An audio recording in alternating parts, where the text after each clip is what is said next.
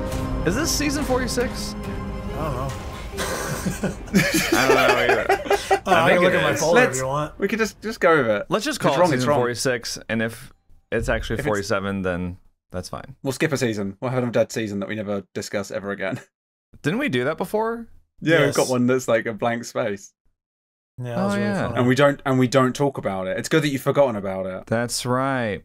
Yeah, I completely forgot that we did that. Whew. All right. Hey, everybody. Welcome to Spine Chill, season 46. One of your co-hosts here, John Wolf, here with another co-host, Gary the Hot Cross. Hello. We've got Sinnoh Beats in the house. Hi, everyone. And our junior co-host, Doug Running Man, has joined us once again. Thank you so much. 47 times in a row. Hi, thank you for having me. Thank you for inviting me yet again. It's no problem. Was deserved. Thank you. It's no problem at all. You're welcome. Yeah, you're welcome. Thank you. How are you guys doing? How was your week? Oh, best week ever. God, I had a great week. Oh, good. I had a great week. Like, what, Gary? I had a great week. But you say you're like, it's been a great week.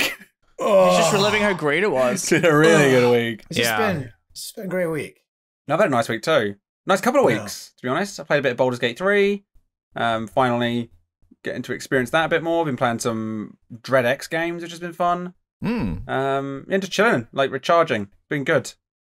That's good. Yeah. I've been playing some Baldur's Gate 3 myself. Oh, yeah? Where are you at? 'Cause I'm almost at... I think I can get into Act 2 now, if I want to. I just finished Act 2, and I'm about to start Act 3. I'm going to take a little break. I like to take a little break in between the acts. That's a smart... Yeah, I'm gonna like run around and do some cleaning up around the... Like, I've got a bunch of quests to finish off. Oh, yeah. I'm gonna go into Act 2. Okay, nice. Man. Yeah, Act 2 is quite a bit different than Act 1. Very tonally different. Oh, I'm really? excited. Yeah, I'm excited for you to experience it. Yeah, because I'm quite enjoying it. It's quite nice to like be able to learn more about the characters and stuff. Yeah, that's like the best part of playing it solo is getting to, get all the characters' stories. The bit that like caught me off guard at the moment was I thought Lae'zel hated me. Yep, and then she offered to sleep with you. Yep, that's exactly what happened to me too. Yeah. And I was like, "Do you want to be my girlfriend?" And she was like, "No, I want to ride you." And I was like, "No, thank you." Yeah, I had to turn her down too. I had to let her down gently. Yeah. I think I cut her off. I was like, "And I'm done talking to you." Does she get mad? She seems like she'd get mad. She kind of. She like go high school. She wasn't thrilled. Yeah, right. Disappointed. Yeah. I think that like all the characters, like they all want you, but then they're always very understanding when you deny them. I've had that experience so many times. Like, I think like every cast member has hit on me at some point, and I've rejected all of them except for Karlach, and they've all just been like, "Oh, that's cool. I understand. Perfectly understandable." Kind of a weird flex, John. Kind of a weird flex. Well, no, it's like a Persona game. Like they all just want to fuck the protagonist. Yeah. Maybe it's for the best that the art doesn't resemble life there. That you don't have any moments where they're like, "Oh, fuck you, you're ugly anyway." Yeah, of course. Just like walk out of the camp. Whatever. Yeah. You look like shit anyway. Nobody wants to fuck you. Yeah. It was just a test. You're a bit anyway, little bro. Fuck you. It was all a joke. It was a prank. It made me laugh how different, like, because Gale came on to me as well, and we had like this cute little magic. Fuck off. We had this cute little magic spell bit, and I was like, "Oh, this is sweet." And like, you imagine holding hands. It's like, "Oh, it's so sweet." And then Lae'zel was like, "I'm gonna fuck you so hard." And I was like, "Whoa, this is a very different tone." Does Gale remind any of you guys a little bit of Gary? No, because I fucking hate Gale, little bit. And I love Gary. That's where I was going for. No, just kidding. Gale reminds me a little bit of Gary, but not really. No, he's got this kind of cheeriness about him. No, it's like Gale's a fucking snake, man. Gary's not a snake. Gary's snake. Snake. What did Gale do to you, Doc? Yeah, I don't think it was that bad, was he? Is this a spoiler? I don't like. No, he seems quite nice to me so far. I was doing an evil playthrough, so maybe it's different because of the evil playthrough. Oh, so he didn't like you because you were evil. Yeah, probably. Probably. A lot of Gale disapproves of this. He's just, and he was cunty to me a lot, and I didn't like his little fucking tone. I didn't like his little tone, his little attitude. So. I didn't like your evil decisions. You know, it's fine. He just kill people. He's not the protagonist, and they're all supposed to want to fuck me, and Gale was just judging me all the time. You know? So you were just slaughtering tieflings left and right, and Gale was like, I killed don't think that's the right thing to do. You killed the entire grove, and you have the nerve. You have the nerve to judge Gale. I can't believe this. Can I complain about one thing in Baldur's Gate 3? Yes. No. Right. Next topic. Moving on. So, Gary, why is the critically acclaimed game of the generation not up to your standards? There's one. The game's great. But there was one bit where I was in the Goblin Castle bit, you know. Oh, yeah. Yeah, I remember. And you have to go and interrogate some guy and get some information to find house in, I think. I'm like, where's this house in, chap? Yeah. And so I'm talking to these 3 generals that are around, the Drow lady and the other 2. Yeah. And I'm trying to get close to the interrogation target. So I'm like, yeah, I'll go torture him. I'll torture him for you. I'll get the information. Because in my head, I'm like, that's how I get close without having to kill everybody, you know? And I've got Gale and Shadowheart behind me going, I disapprove of this. I'm like, I'm just saying I'm going to torture him, right? And so I'm getting multiple times them disapproving. Sometimes. Then I get to the guy, I release him. I don't torture him at all. Yeah. Nothing. No approval. No nothing. I was like, so in this world, actions don't speak louder than words. Yeah, no, words speak louder than actions. I have run into that scenario a couple times where I was like, I'll just say that I'm going to do the thing, and then I say it, and then my squad's just like, that's morally reprehensible.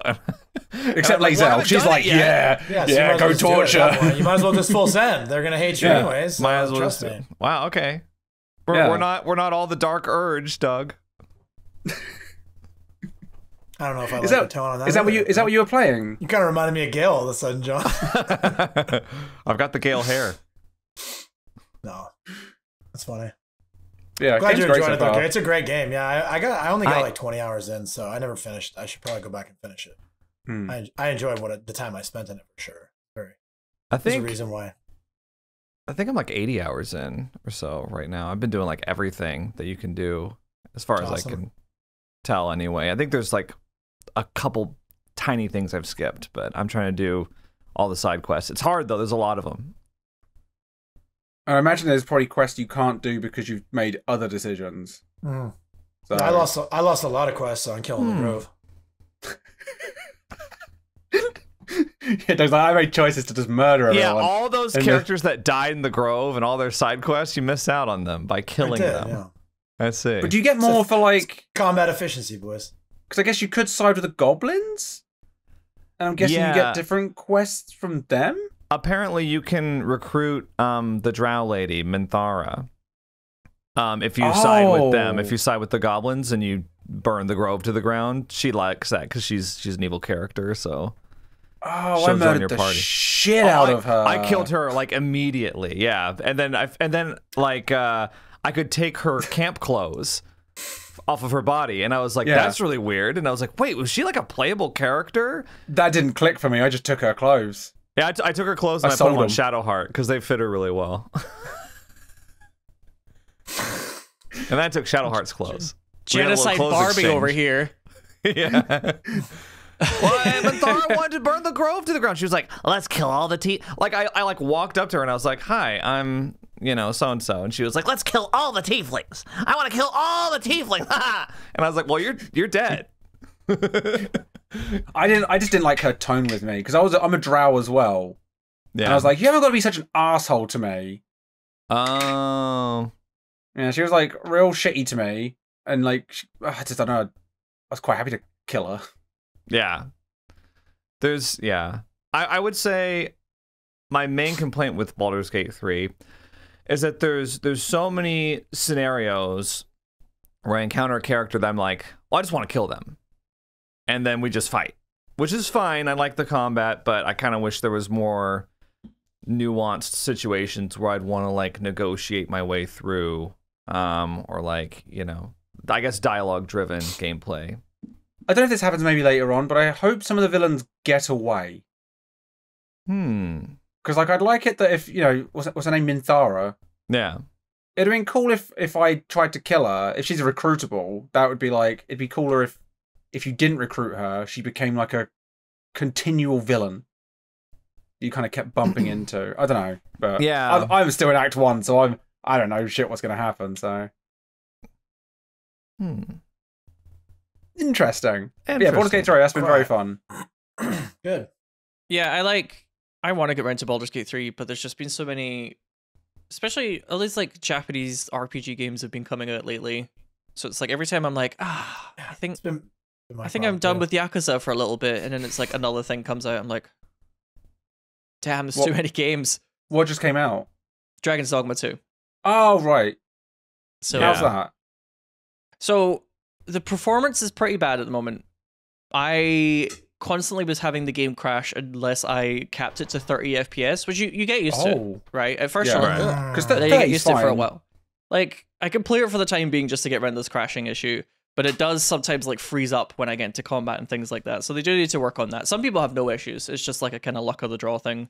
But there's obviously been some chat about the microtransactions in the game. Right. I think overall the microtransaction stuff is a bit like the way it was in Devil May Cry 5 and Resident Evil 4 Remake, where you can play it without using it. Yeah, it's like the new Capcom strategy, seems like, is to fill their new games with that. So it's like, these microtransactions are a little cringe. Do you know what I mean? I'm not always like a huge fan of them being in the game, but it hasn't like ruined the experience. You know? Yeah. I haven't been sat there like, oh, you want basic human rights? You've got to pay $5, and they're like dangling it in front of me. Right. At least so far. I've only played it for like 70 hours, but so far it's amazing. Actually, I think it's fantastic. It's just maybe overshadowed. What can you buy? Curious. So you can buy. There's like a currency called Rift Crystals, which you get when you like trade your pawns enemy, which is like one of the main things of the game, where you make a character and then they go out with other people and join their games and come back, but they also play with you. So when you do certain things, you get a thing called Rift Crystals, which is often related to that, which can unlock certain things. There's also like money in game, which you can like bypass with DLC. But for example, it's like you can get like tens of thousands of gold quite early, so you're not like completely starved for money. I still want it. Like I'm still making bank. I'm still grinding for that paper. I'm still hustling. But it's not completely like everything fucking sucks until you pay $5 for the sparkle pony or whatever, you know? Yeah. Can I so is this whole thing, because there's also a controversy, right, with microtransactions in like Helldivers 2. You're able to buy some things in Helldivers 2 that you can also grind for, or you can just skip the grind to buy the stuff. Like I feel like it's probably similar to that in Dragon's Dogma, right? Like that's kind of a similar thing. Like anything you can buy, you can grind, but you're spending money to like take a shortcut, basically. Am I understanding? Pretty much. Like mobile games, right? In Dragon's Dogma 2 as well, actually, I had a really nice experience where I wanted to find where an item was yesterday, and just nobody knows yet. Yeah, it's so nice to have a game that hasn't been like data mined. Yeah, it's not just all on a wiki yet. Right. I love it. What I was gonna say is this microtransaction shortcut thing, is this becoming like the new people that are pissed off about easy modes in video games?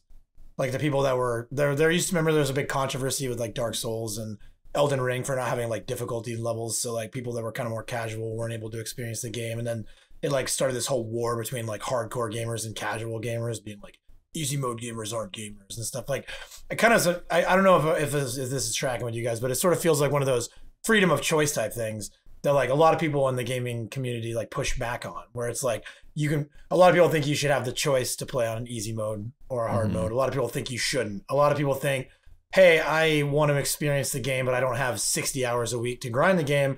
Let me take a couple shortcuts by spending money because I have a pretty good 9 to 5 and I can afford that. You know what I mean? Yeah. You guys understand what I'm saying? Like that's the commentary I've seen. I've seen a lot of people complaining about microtransactions in Helldivers and complaining about microtransactions in Dragon's Dogma. And it just turns into one of those like people, I feel like what I've experienced and what I've seen, it seems like people that are criticizing people's freedom of choice at this point. Like it's not, you don't have to do it. No one has to buy the DLC. Nobody has to spend the money for the extra Helldivers money or the extra Dragon's Dogma currency, right? So I can think of how people would counter what you just said, Doug, and then I think how I would feel about it as well. Is that some people would counter what you just said with, why should I have to pay extra money if I want to play in easy mode? But for me, personally, I often get quite bored of a game if I feel like it's too handholdy, too easy, too convenient. Same.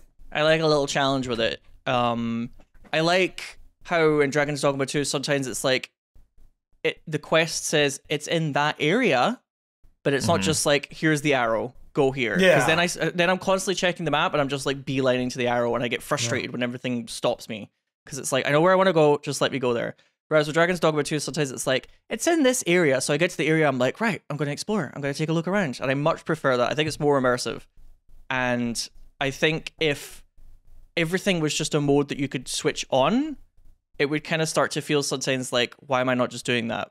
But if it's something I have to pay for, I'm like, oh, I'm choosing not to pay for it. It's like, that's a very personal thing, I guess. Yeah. But I like how it's not just something that I click a button and it's like, oh, I could have just had more money. I could have just made twice as much money.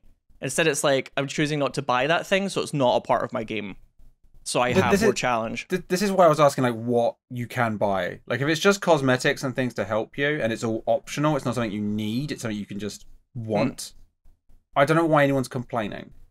It's not just cosmetics. So that is it is gameplay. Yeah, gameplay affecting things. But it's something it's something you can earn. It's just you get it instantly if you buy it, right? Yeah. Yeah. So nothing's behind a paywall in nothing's exclusively behind the paywall. Yeah. And I think my biggest point is that you can earn this stuff and it's not like crazy hard. Right. It's not like you're going to spend 40 hours to try and get one of these items, or you can just buy it for like $5. But I do get the complaint as to why people think it's a bit lame when the first thing you see on the page is like, here's extra key pass where you could get extra get out of jail free key for 99 cents. See, here's how I would look. This is how I see microtransactions. I see a game like this. Wow, there's more ways for people to be able to support this game, to put money back into it so they continue to develop it. That means I'm going to get more content, because if there's people putting more money into the game continually, there's reason for them to keep working on it. Like, gamers sometimes forget that if you just buy a game for $40 and then you're never going to put any more money back into it, the community buys it all at the start, and then there's no more DLC, no more ways to give it money, the developers go build something else. And they stop adding content.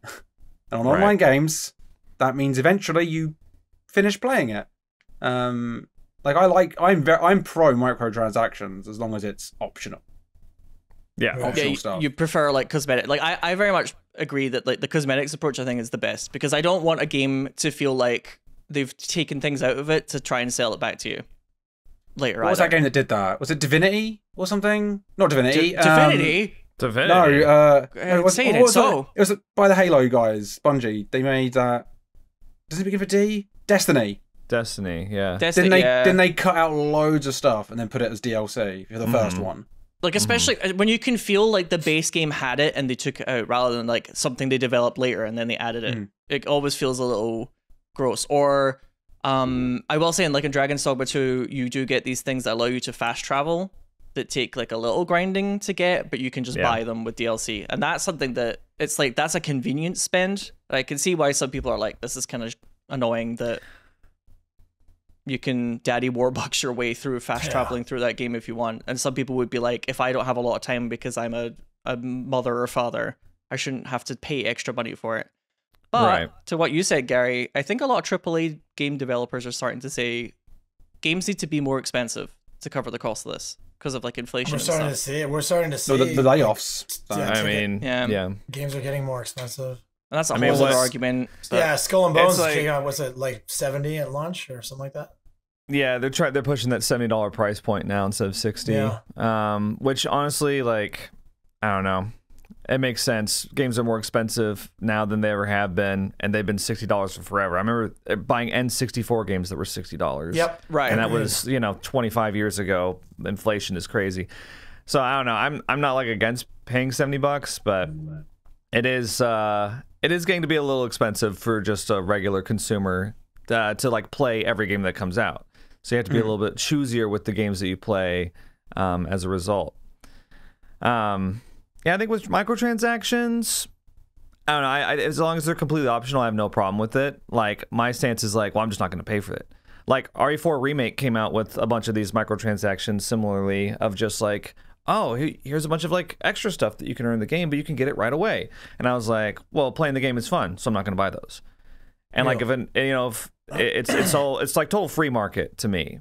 It's like if you don't want it, then don't buy it. Don't complain that it exists. You know, I don't get that viewpoint. There are people that I've heard that kind of complain about FOMO and like feeling like you're missing out or wasting time, and so like it's like they're abusing people's like natural instincts to feel like they're missing out because they want to get stuff quicker. Because like if you're using, yeah. Well, or just maybe you're a little bit too worried about what everybody else is up to and just enjoy your experience directly. Because again, what you're talking about, John, with the ability to like unlock stuff quicker, but you can unlock it in game, that like drives me to play the game more because I want to like get one over on it. Like I want to get this stuff that people can pay for. I want to get this stuff for free. Let's fucking go, dude. I'm gonna grind that. You want to stick it to the man. Yeah, exactly. So for me, it's like that's a plus. That's a thumbs up. That's such a great way of putting it. Yeah. Right? Yeah. It is fun as well to have like something to aim for. But I do understand as well when people are like, especially with online PvP games or online games in general, it's like another battle pass. You know what I mean? Yeah. I will talk about the game we're going to talk about today, Pokemon Unite. That had some pay-to-win elements when it first launched. When your held items, you guys remember this? I don't know if you remember, but when the game first launched, your held items were like massive stat boosts, right? Yeah. And it took a long time to grind it, or you could just use the in-game, like the money currency, to buy tickets to level it up like really fast. And I literally did it when the game launched. I like spent $100 or some shit to get like all the meta held items right away so that I could go into ranked and immediately be like, being able to compete with other people in ranked.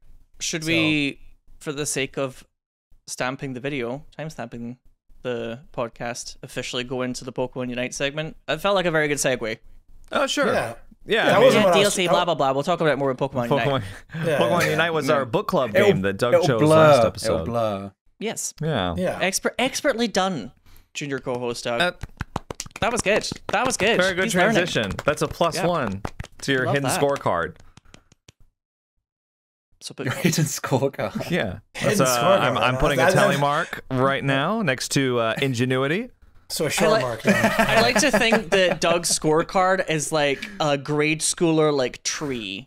And he like goes up and down the branches of the tree if he's done like a good day or a bad day. Yeah, I've got like a little like Doug voodoo doll that I move up and down. Yeah. It's just drawn on a paper plate, right? Something like that. So you went up a branch today with that one, Doug. Well done. All right, I told you it was a good week. I can tell. Yeah, killing it. I'm not going to tell you what branch you're on, but you did go up a branch. I wouldn't want to know. Too much anxiety. You're no longer on the ground, so that's good. Yeah. Huge. Unless the branch falls. The branch can break. A bad day of behavior and the branch will break. So Pokemon Unite. Now that I've been intimidated properly by the co-hosts, let's talk about Pokemon Unite. We had a lot of fun. We played primarily last weekend, I think, right? It was John and Sino and I started off, and then John tagged out and Gary tagged in, and we all got a chance to kind of play with each other. And I mean, what do we think, guys? Like, I obviously, you know how I feel about the game, but what do you guys think? Coming back, because none of you have played like since the initial wave, right? No, I wanted to play some solo, and I just never got around to it. But I did want to, because I had fun playing the game together. But for anyone that doesn't know what Pokemon Unite even is, I'm not sure how much we talked about last episode. It's basically a MOBA, multiplayer online battle arena. It's like League of Legends, Dota 2, you know, all these games where it's basically Heroes of the Storm. He didn't even say Heroes. Heroes of the Storm. Wow. John's not going to mention it. Real games that haven't died. Games that are dead. You know how much I love dead games, Lloyd. I'm sorry. Sorry. I apologize. That was like couples therapy subject. Just then. You always do that. You know how much I love dead games. You always bring it up. But it's there's like a tower defense element if you've never seen a MOBA game.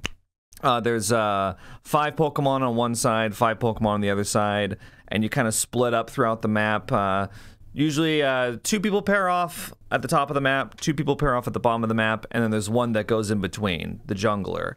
And the match lasts 20 minutes, is that right? 10, or 10 minutes? 10 minutes, yeah. 10 minutes. They're pretty quick rounds, and you basically just try to kill the other Pokemon, steal their points, score them in their base, and it's just a fun little, like, semi-competitive game. I would say it's not like super sweaty, although the people that we were playing against, I was surprised at how like crazy they were. They were like taking it very seriously, which, you know, I mean, I took it seriously after the first match or so. I was like, okay, I'm zoned in now.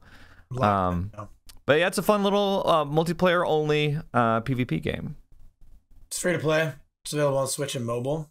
Mm-hmm. So yeah, definitely. Oh, you can tell it's on mobile. Oh god. Oh yeah, yeah. Gary, would you like to tell everybody about the UI? I already. As soon as I saw it, Gary, I was like, Gary's gonna hate this UI because I hate it, and I'm much easier to please.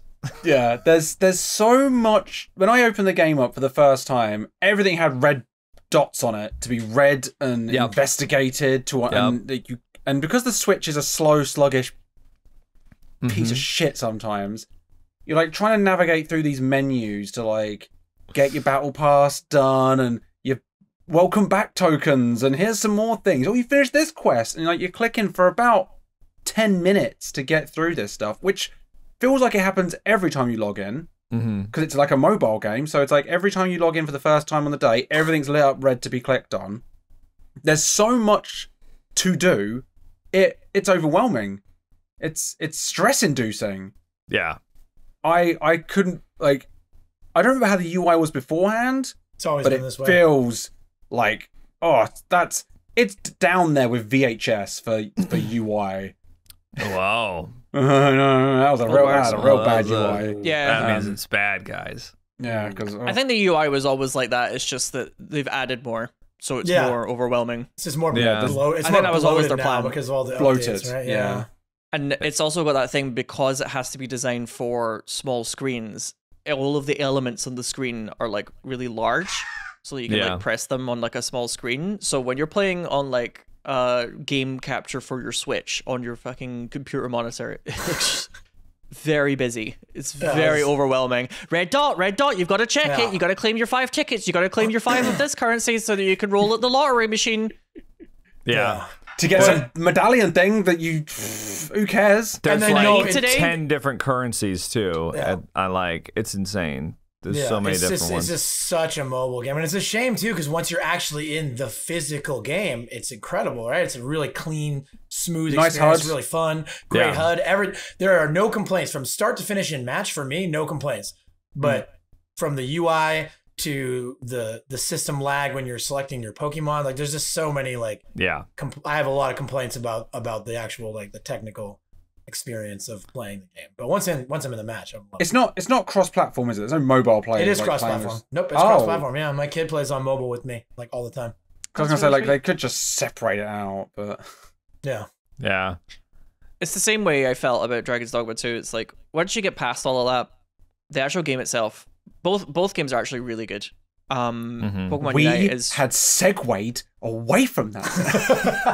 Stop talking about Dogma. I don't even go to church, Gary. And Sinnoh goes down a branch. No. I am the tree. I am the tree. Wait. But yeah, it's like once you get past all this bullshit, Pokemon Unite is great. Like I think it's a very good alternative to these other MOBA games where it's great to have a game that's just it's done in 10 minutes. So if you're having a shit one, which regularly you have some stupid fucking Zeraora that goes mid lane and doesn't know how to jungle and just stays in your lane the whole time and just dies anyway, it's fine because it's over in 10 minutes. Yeah. So it's great. I mean, it doesn't stop people voting to surrender every 2 seconds that they die. No. Oh my god, me and Sinnoh played some together as well the other night, and we had like multiple matches. People like immediately trying to like give up. Yep. That's like you need to. Why are you in such a bad mood? Stop playing the game. Go have your milk. Go have a little lie down, and then come back and play Pokemon Unite. Because these people will go 1 minute into the game and then be like, "Vote surrender." Yeah, go have your milk. Go have your daily milk. I never heard that. Go have your milk. Yeah. I'm going along this like school teacher route today. Apparently. Go have some turkey dinosaurs. Yeah. You've fallen off a branch on the tree. It's It's nice to have a MOBA you can get a couple matches in, like 2 to 3 matches in, like on a lunch break, right? Like it's pretty nice. Like, somebody Siri or Google, Doug's Google assistant. Okay, yeah, I heard. Why are you so sure it was me? How do you know it was me? Because you were shouting at it. Shut up, Alexa. Or you're like shouting at someone, which I know you were shouting at a robot. The audio only people aren't gonna know about that, Gary. You just dimed me out, bro. Like, That's what true. A snitch! What a snitch! Audio only would have never known. No, it's just nice to have a game that, you know, because when you play League or when you play Dota, that's an investment, man. It is. That's a lot of a League match is like 40 minutes. 40 minutes usually. Sometimes, yeah. Yeah, they can be. Yeah, those are kind of not great. Even ARAM matches can be like half an hour long. I played some ARAM last night on League, and it's like the matches never end. And that's like the quick game mode. So 10 minutes is a godsend for sure. I feel like in League, the main Summoner's Rift has gotten like a little shorter than it used to be, but ARAMs feel really long now. Yeah. Sometimes it's like 20 minutes, and it's like, this is supposed to be the giggly baby mode where everybody just fires off the abilities and then one side wins, but sometimes I feel like I'm slugging it out of like 8, 9 deaths coming back into lane like, come on, boys, we gotta win this. It's like, I'm tired. Yeah. I don't care. I want to just GG next. I don't know how much you guys want to talk about Pokemon Unite, but that could segue into a really interesting conversation, I think, about like how the landscape of gaming is changing. And that's really, to me, is like highlighted in Dead by Daylight, because we've all at periods of times been, you know, heavy Dead by Daylight players, but like, I just feel like there really is no such thing as casual gaming anymore. Like, I think that the landscape has changed completely. Not in the online space. Not in online gaming. No, definitely not in online. That's what I mean. Yeah, like you just said, ARAM is supposed to be the giggly fun happen. No, man, there are fucking Mobalytics guides for ARAM out there that you can look up to like maximize your performance in ARAM. Like people are min-maxing ARAMs in League of Legends now. Like that's where online gaming culture has gotten to. In terms of like, they're just really, I don't know if there's ever going to be another safe haven in online multiplayer gaming again. I remember, I know, I totally agree. I remember playing like ultimate party game, Party Animals, several months ago. I don't know if you guys played Party Animals. But I mean, it was kind of like Fall Guys a little bit. It was just like you're a bunch of different like goofy little animals. You try to like push each other off the ledge and stuff. Like ragdoll characters, aren't they? Yeah, there's a lot of like ragdoll physics and stuff. It's like the definition of a party game. And people in that game were making me more angry than in any other game I think I've ever played, because you could just grief each other, and people would get super sweaty with it. And just like they had this mechanic, for example, where you can grab another player and then they can't move, unless like you can kind of struggle out of it, or one of your teammates can hit them off of you. But if they don't, they can just kind of hold you there for a long time. And what some people will do is there'll be a cliff there, and they'll just kind of grab you and then just pull you in. They'll be like, "I'm dead, but so are you," and there's not really much you could do about it. Like I said, unless you've got a guardian angel to help you out. Because Fall Guys has that same thing. Fall Guys have the same thing. Yeah. But Fall Guys is like it's usually like a race or something like that, so you can like kind of avoid people that are standing around waiting to do that. But I remember that. Remember that time on Fall Guys? I think it was you, John, that got like the horse guy. Yeah, the horse guy was like on the thing. And I jumped off the point, like, no, I'm going to murder him. He's going to die as well. And then he died. That was so funny. Yeah, Party Animals is like that moment, just like constantly, all the time, never ending. Well, yeah, and Party Animals, like it kind of flopped, right? Like, it was popular for a little while. People played it on Twitch, and then it just kind of went away, right? I haven't heard that game mentioned in months. And months I haven't either. Yeah. No. I think it was very successful for a bit, but I haven't played it in months. It was fun, but, you know, just to reinforce your point of, like, people got instantly sweaty, instantly griefing, instantly really competitive in that game. Yeah, I think on Steam charts. Yeah. I wish 4,000 people playing right now. I wish that the games community, I would just say industry, or the community, we need to maybe get a little bit better at deciding what games are more...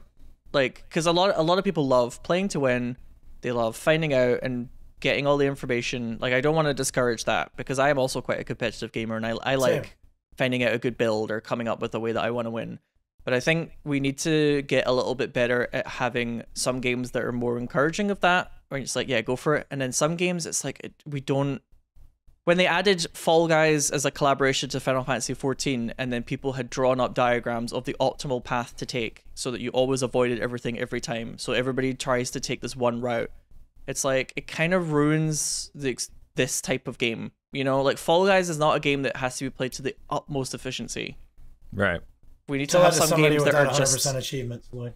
I mean, I won it in 14 and in Fall Guys. I won plenty. But yeah. I feel like these games, they start to unravel if I just don't think it's never going to go back, though. Like, I don't think it can ever go back, because I think that the mindset that you have is not, number one, the more common mindset anymore. I think that the fun haver mindset years ago was the most common. And I think that the landscape of gaming has changed to the point that the most common mindset is not that fun haver. The most common mindset is the YouTube video watcher, min-maxer, optimizer, play to win. I'm trash if I lose, so I need to win. I need to be the best. I want to be like my favorite streamer. I want to be like my favorite YouTuber. I think that's the majority. I'm not talking about our generation. I'm talking about the next generation. I'm talking about the average player nowadays cares a lot more. And I think that's one of those things where people, and this comes back, circle it back to DVD, is where people are like, I wish DBD was the way it was. It can never be the way it was, because if DBD was the way it was with the current player base, DBD would be unplayable. Do you think it's people chasing that serotonin in some form? Like, they just need that little bit you get from winning, because they can't get it in the game in other ways anymore. I can give it to you in like a real deep philosophical mind, like what I think it is. I would love to hear societally, I think that we are a society very, very, very skinny and very, very lacking in purpose. And so a lot of people kind of, whether they don't feel like what they do for a living is fulfilling, they don't feel like their relationships are fulfilling, they don't feel like their life is fulfilling, they jack themselves up on cheap dopamine constantly. And then video games become that caveman, barbarian, Viking warriors purpose in life. And like, if you deny your purpose, you feel like a failure. And so they want to win. They want that, but they want the high of the win, and they want to be respected in their tribe. And their tribe is DBD players. Their tribe is fucking party animals players, right? And so I think that it's just like, we have this drive to be successful, and video games turn it. And I think a lot of it happened when COVID happened and people were on lockdown and they couldn't go out and they couldn't do things that they were doing that gave them purpose prior. And so video games became not only their social network with other people, but also their primary purpose-driven. I mean, I'm my next YouTube video is going to kind of talk about this a little bit, but I think there's like a gaming addiction element to a lot of this. And I actually think COVID was a big part of that, because I think a lot of people found like a home in video games. And I think, you win at a video game like DBD or Fall Guys, a game where there's a lot of RNG to it, and you get that serotonin hit, and then you start chasing it again and again to get that good feeling, but you won't get it again because it doesn't feel as good as like winning in Street Fighter, or killing a really difficult boss in Elden Ring or something. Like those things, ranking up in League of Legends or Valorant. Yes, right? like these things. Rank, that is work. That's a lot more effort. Whereas if you can win in DBD by stumbling out the exit door, you get like a little cut of that, and it's a lot easier to do that than it is to play League of Legends, or win a round of Rainbow Six Siege, or a game that's like challenging.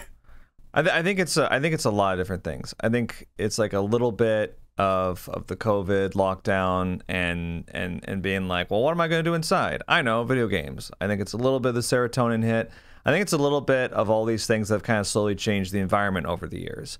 Like, for example, like esports wasn't really a thing 15 years ago. I remember in college, like playing StarCraft and telling people like, this is a national sport in South Korea. Isn't that cool? And that was like unheard of. People were like, what? They play a video game? Like an old video game? Because at that point, StarCraft was pretty... You disgust me. Goodbye. Yeah. Get away from me, sway nerd. Yeah, but now, I mean, esports is like all the major multiplayer games have an esports scene. And then like influencer culture has risen so much in that time period too. Like there's people that are making incredible livings on streams just from their skill in video games. We're all personality based, creators here, but Speak some for people yourself, out there, bro. so some people out there, like, they have no personality. They just kind of sit there in silence and really concentrate, and what the content is their skill in the game. And frankly, I think a lot of people look at all that together. They're like, let's see, I'm inside with nothing to do. I want to do something that's fun, something repeatable. I want to look at maybe a potential career. I want to, this whole esports scene. I think it's like all those things together have made people collectively sweatier. Yeah, I think. Yeah, it's one of those. I think it was Helldivers 2. I haven't played it myself, where there was like a discussion people were having where it was like, some people I think were getting shamed for not running like one optimal build. So, and it was like, it was getting frustrating because I like to be a competitive gamer myself, but sometimes I think people are too dogmatic about only this works. This is the only thing that works. Yes, they are. Yeah, it has to be the 100% best build. And a lot of the time, anybody who's actually skilled at the game will be like, no, that's not true at all. Yeah. And I think it's a lot of people who have low skill seem to like love to adopt this approach where it's like they've Googled one build that they know is really good and like is maybe like the most professional, most effective, and then they love to try and enforce it on other people to make themselves feel like they're part of coming up with it. You didn't come up with jack shit, all right?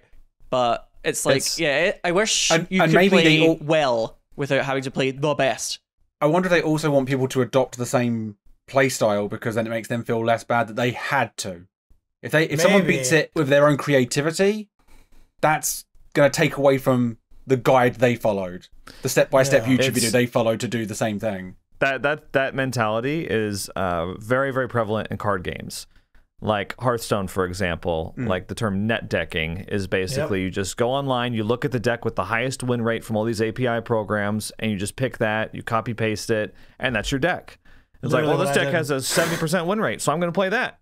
And then you grind up to master, whatever, legend, whatever it is, and that's all you have to do. You don't have to sit there and actually create a deck. Miserable. That's what a lot of people do. That's I mean, like I'll be the counterpoint and counter voice it. I like that. I like doing that. That's what I did when I played Hearthstone. I don't think that there's anything inherently bad about my brain not working as like an abstract thinker when it comes to like, how do I make a cool deck that's going to counter the things that are in the meta? Like for me, it's like, for my caveman brain, it simplifies things down to where I can get to just playing and mastering the counterplay and mastering the deck. I think that where it becomes an issue is when you start to, like you said, enforce that on other people. Do you guys remember, like, this is 8 years ago when Heroes of the Storm was like at its peak? When it was 2016, they had the Heroes esports leagues. People were playing the game professionally. It was a big deal. And you remember what would happen when you played in ranked and you picked an off-meta perk? Oh boy, do talent. The guys would blow you up in game chat. Like, what are you running that for? And it's like there was the constant criticism of other people's builds. When I would try to play Lost Vikings or Abathur, my god, there'd be people that would just int. They'd throw the game because you picked that character. They're like, that character's trash.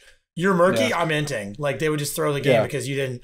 And they were like, and I'd be sitting there going like, just stay as 4. I'll cover the lanes. We'll win. Trust me. But they were relentless, though. Well, yeah, and Heroes of the Storm in particular was a game that lent itself well to split pushing and things like that with characters like that were looked down on, like Murky and Abathur and Lost Vikings. So it's the Dunning-Kruger effect, absolutely, with those people. And that's continued to this day. And like you said, Lloyd brought up Helldivers. Yeah, I've had people come into the chat that were like, Helldivers has a rage quit problem now. When you don't select the right abilities or the right, I don't know if I've never played the game, but like when you play online and you matchmake online, people will literally leave the game if you don't choose the right equipment and shit. They're like, no, I'm gonna go find someone who actually knows how to play. And it's like they're just min-max. And the devs are literally on social media being like, we don't want our game to become a sweaty min-max game. We want it to be fun. We want everybody to play their own way and have their own experiences together. It's like literally people versus AI. It's not even competitive. It's like Lethal Company, Helldivers. These are games where you get with human beings to fight AI, and people are still like, you have to be optimal, or I'm not playing with you. Crazy. Yeah. And the margin of victory is not that slim. You can win with this stuff. No, you know? It's not. It kind of reminds me of like I remember playing Resident Evil 2 Remake, and I was like killing every zombie that I saw, and I had all these people in the comments being like, this guy clearly didn't play the original because you can't just kill all the zombies and have enough ammo to finish the game. He's going to learn that lesson the hard way. And I was just like, what are you talking about? This game is not that hard. And then I played that way for the rest of the game, and it was fine. I finished it. But to Sal's point, they act like the margin of victory is like razor thin. It's like if you make one misstep, it's all over. And it's like it sounds like you guys just suck ass at the game to me. I mean, yeah, no. Well, these are the people that have been watching. They followed a YouTube video. They were like doing the step for step, and they need you to do it because if you don't, they feel less bad, or they feel bad about the way they played it. Maybe like subconsciously, right? Is that like yeah. Like I don't think they're actively thinking about that. That's what they're doing, but I think there's part of their brain that does not like that you are playing the game. Yeah. They followed the game. They repeated the guide that they followed. They mid-maxed. They did all that stuff. Yeah. Which, inherently, deep down, you probably don't feel as accomplished when you just followed someone else's guide on how to accomplish it. I know, I'm going to sound like a boomer, and we're going to be the guys yelling at clouds. That's like the face you pulled just before doing this. I'm saying, man, like, when I played Resident Evil 2 for the first time in the late 90s, when it was a new release on my PlayStation, I was blissfully ignorant because there was no YouTube back then. There was no video for me to watch to know that I was playing wrong. I just got to play the game and be like, this is my favorite game. I love this. Yeah. Well, to that point, I miss those days, man, but it's never coming back. Well, I was actually talking to a friend the other day about how people nowadays, so we were talking about Pokemon, and we were talking about Pokemon Gold and Silver, and obviously the big meme is Whitney's milk tank. Like, one of the most difficult parts of the game, but it's all in our brain as like, I still feel accomplished for beating it. I can't tell you what I beat Whitney's milk tank for the first time with. I can't tell you like what Pokemon, like what combination, what tactic.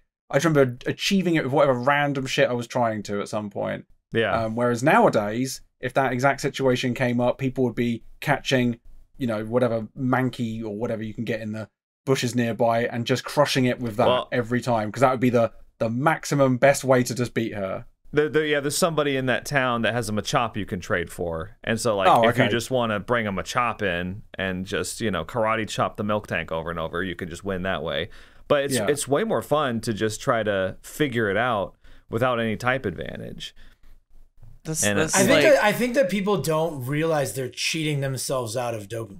Yeah. By doing yes, that's exactly it. It's like they're so eager to just win to get that cheap dopamine that they skip out of the accomplishment of beating it through trial and error. Like that real feeling of accomplishment. Like you're just like, fuck yeah, man, that was so hard and I did it. Like that feels so good. Like this feels so good. Yeah. It's not like, I'm not trying to say that everybody should just play terribly and always win. But I think like sometimes it's like it's not so black and white where it's either you have to be SKT T1 at the Korean World's Final of League of Legends Championship or you're a giggly baby idiot that deserves to lose all the time. Sometimes you can play decently well and have fun. And sometimes that is more engaging and it should be allowed than just, why haven't you watched this one YouTuber that has the best build?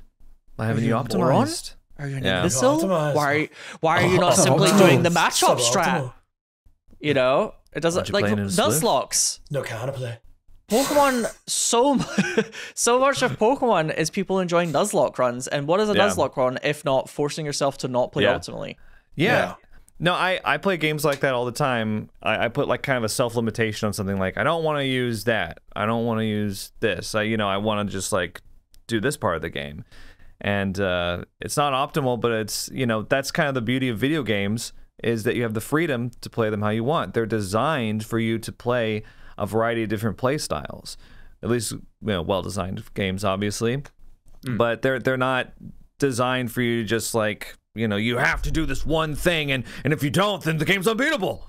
Yeah, well, and I think a big part of it is our fault too, like as content creators, right? Because like are we the baddies?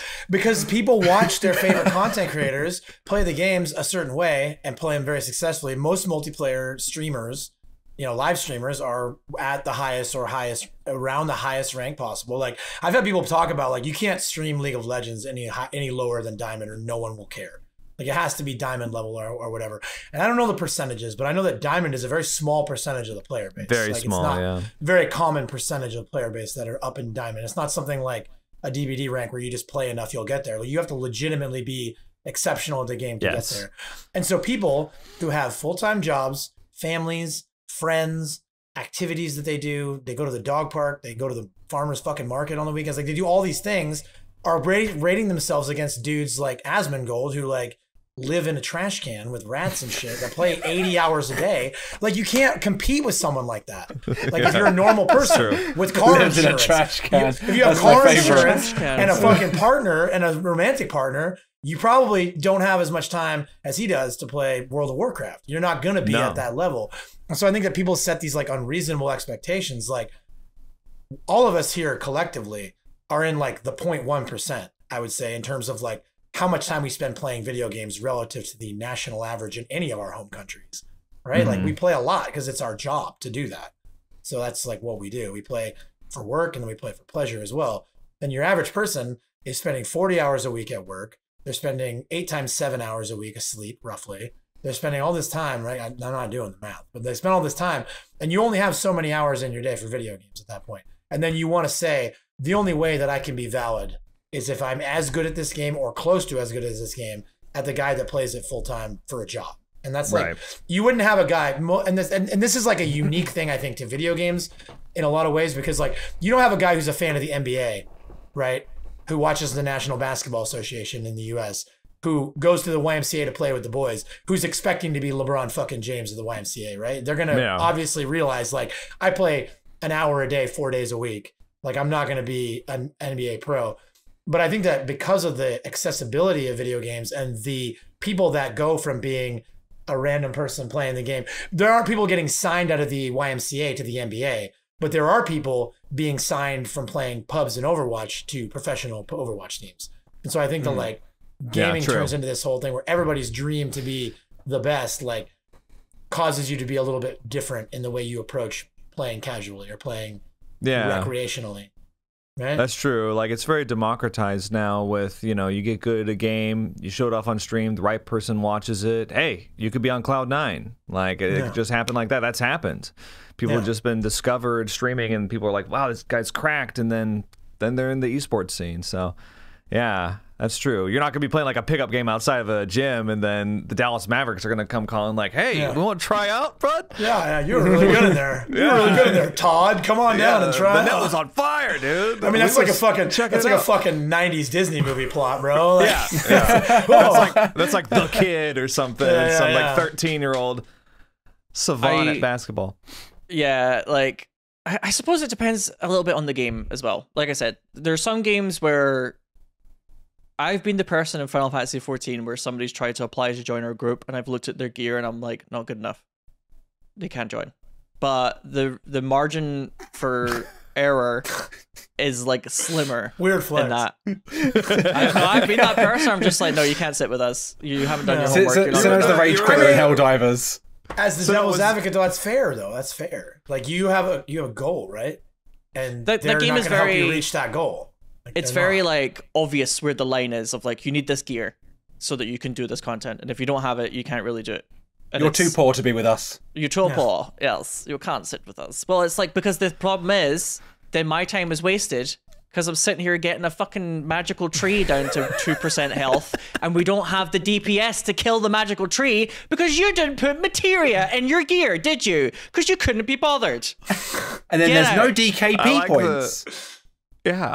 I like this. I like this Regina George side of Sinnoh that we're seeing right now.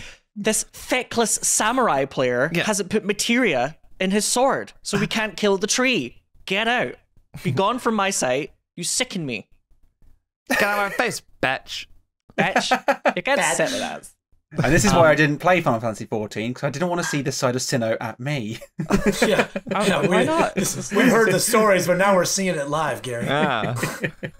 Little tyrant in his era, in his domain. So yeah, there's nuances. I guess it depends a little bit on the game as well, right? Well, like, I think that this has happened for a long time, but like, I think that it's like there's a shift, because I used to play World of Warcraft. Like, I was obsessed. Like, I almost ruined every relationship I had in my life because of World of Warcraft. I was that obsessed with the game, like just an unhealthy obsession. And during the Burning Crusade era DLC, right? I was on the top raid guild in my server, and we were like racing other servers for server first, and we were racing other guilds on the server. We were like super hardcore, and we had the same thing. We had like class leads, and like you had to apply and get like your fucking resume shredded apart, like, right? All that stuff happened too, and it still happened. But I think that like back then, that was the exception. They were like people that pushed themselves to be exceptional and almost ruined their real lives, like me, right? But they did that. And I think nowadays, like, that's bleeding into like every level of play. It's like the people that are still sweaty in bronze and silver in competitive games. Like they're still so mad and so stressed out. Like I don't think that the guys that were raiding Karazhan and Burning Crusade twice a week with their boys, cracking a couple cold ones on the weekend, they weren't like yelling at each other for fucking up during boss fights. They were chewing glass, they were learning, they were having fun and progressing at their pace. Whereas our guild was like, we were farming materials, we were doing practice runs, we were doing it. Like we were in it 4 nights, 5 nights a week. We were raiding every reset. We were going hard, right? We were yelling at each other. We were breaking friendships. We were having issues, right? But like, cause we were diehard. But you're smiling. Because it was a beautiful time of my life. I loved it. Right? It was fun. All right. It was fun for me. But I don't think it's fun for everyone. But I think that everyone now is subjected to it because at every level they're doing it. Like there was open recruitment in guilds back then. There aren't guilds these days that are progressing in games that are open recruiting anymore. There's like literally gear score requirements at every level of the game.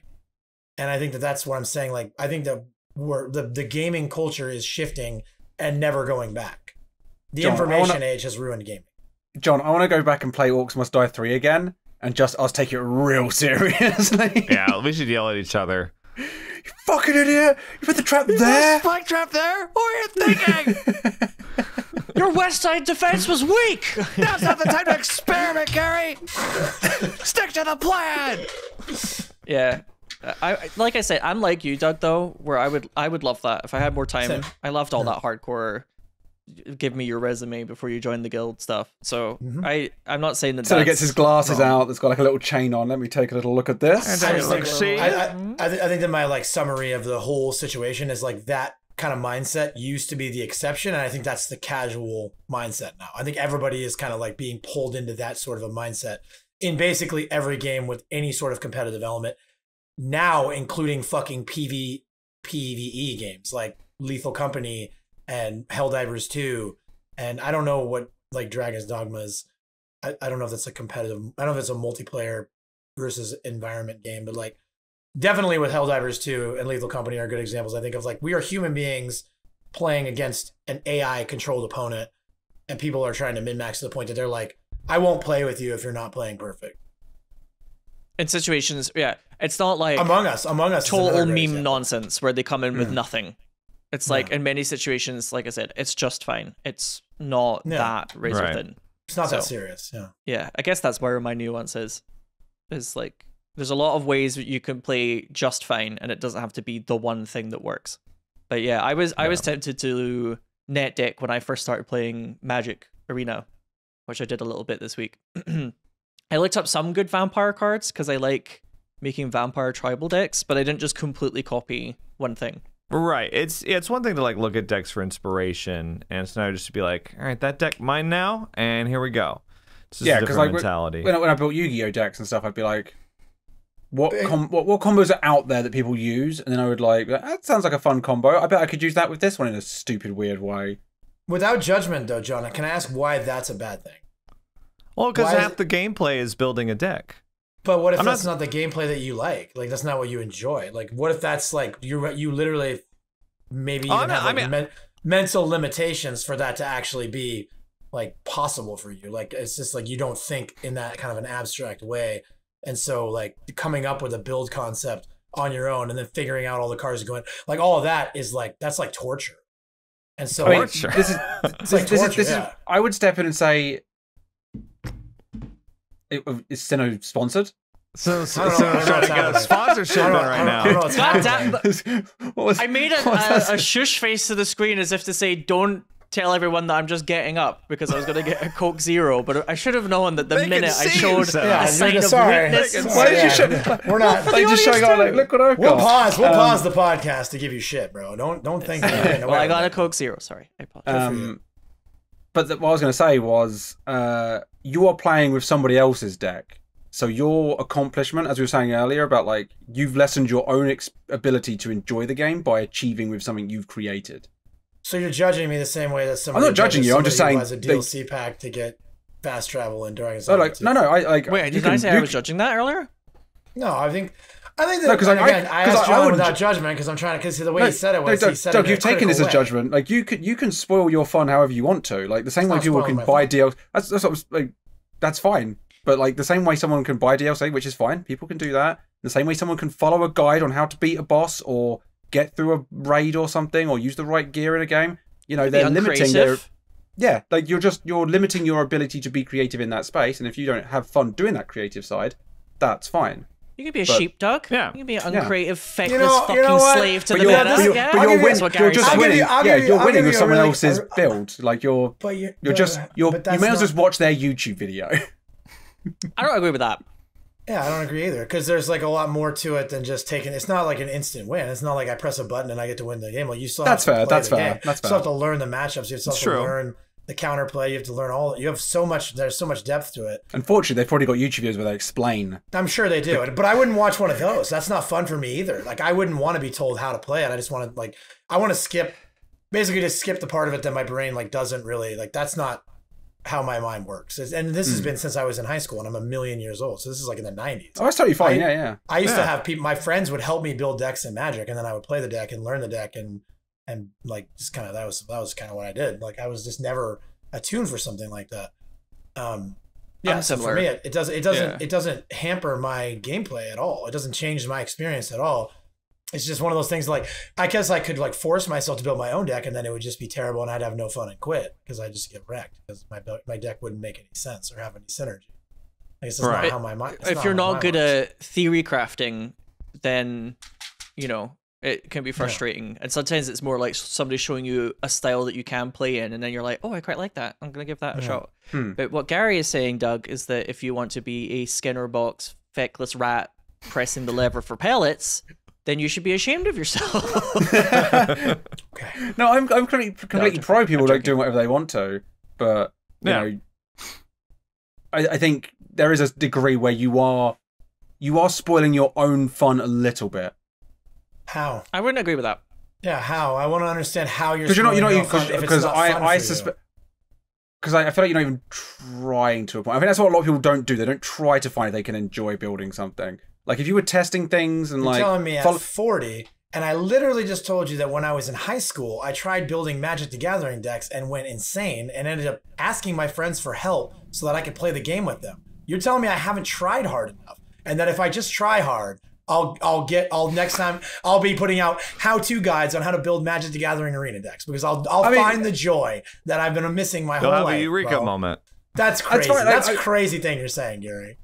I know. I don't think it is. It's crazy. I think there is a joy to building something like for you. There is for you. There. That's because you've got that creative thinking, perhaps, Gary, and that's you enjoy how your brain that. Works, yeah. I'm more like Doug, where the thing is, for Magic Arena, first of all, I don't fucking know what packs have a lot of the vampire cards in them that I could use. So I had to look it up because I'm like, I have these coins. You cheated your joy. You should have just spent money. I should have randomly found vampires from across the cosmos. I think we're jumping a little bit between what I'm actually saying. Because the other extreme. Yeah. I'm not saying you can't Google things because welcome to the modern age. Who plays Stardew without Googling things? I don't play Stardew, so I don't have to worry about it. I've seen you stream Stardew, Doug. So yeah, but I had to. But I do get what you're saying, though, Gary. That sometimes the joy. My editor was showing me some of the stuff that he uses in Arena, and he uses these weird little decks where he's like, "I have a couple of cards that are pigs, so I made a pig deck." No, they're weird because they had a set in Magic that's it's all about nursery rhymes and stuff. So he legitimately has a 3 little pigs deck. Oh, that's cute. And it's first pig, second pig, third pig. Yeah. But he was winning matches with it just fine, and he was platinum, so he was not the top, but it was good enough. And yeah, for him, that was the joy, right? He was kind of creative. So I do get that, Gary. But I think just in Doug's point of view, making a really shitty deck because you don't have a lot of imagination for it, and then just getting frustrated with it just isn't fun. But if someone doesn't like winning, for example, you don't like you don't like the gameplay of Bloodborne, but you like the serotonin of winning against a boss. So you follow a guide on exactly how to like duplicate the moves, and you don't like you rob yourself of the learning of how to defeat a boss. I just feel like saying rob yourself implies that they're doing it wrong, though, and that comes into like, do you think that people are robbing themselves of the experience that they play a game on easy instead of playing on the normal or hard difficulty? No, like you can do the whoa. That's like a whole other conversation. So yeah, I'm just saying like you're skipping part of what the gameplay is. Which is fine, you can do that. Like, people can buy microtransactions and skip getting the items and stuff. I'm just saying that I'm not judging you for it. I'm just saying that's what you're doing, which is fine. If you don't enjoy doing that bit, you can skip it. If you don't want to grind to get the points to teleport around in Dragon Dogma 2, you can just buy it. Like, it's not a problem. Oh, so when Gary brings up Dragon's Dogma 2, it's fine, but when I bring it up, it's we've moved on already, so no. Yeah. I'm sitting on the tree. Time-stamping this season is going to be a nightmare, John. I get razzed for it, but when Gary deftly weaves it into conversation... As since we're on the topipic of segues, do we want to go back to talking about Pokemon Unite? We didn't talk about it enough. Yeah. Because we kind of talked about it a little bit, and then we... Oh, yeah, no, we'll go back, but, like, does that make sense, Doug, what I'm saying? I think that on a certain level it does. I feel like I just can't get past, like, feeling like you're being judgmental when you say that. I'm not. No. You say you're robbing yourself of joy, but there's no joy to be had. It's like, I'm trying to think of an analogy, but, like, it's like you're not... I don't feel like I'm robbing. The joy for me, it's like, the joy from some people get their joy out of speedrunning Doom Eternal.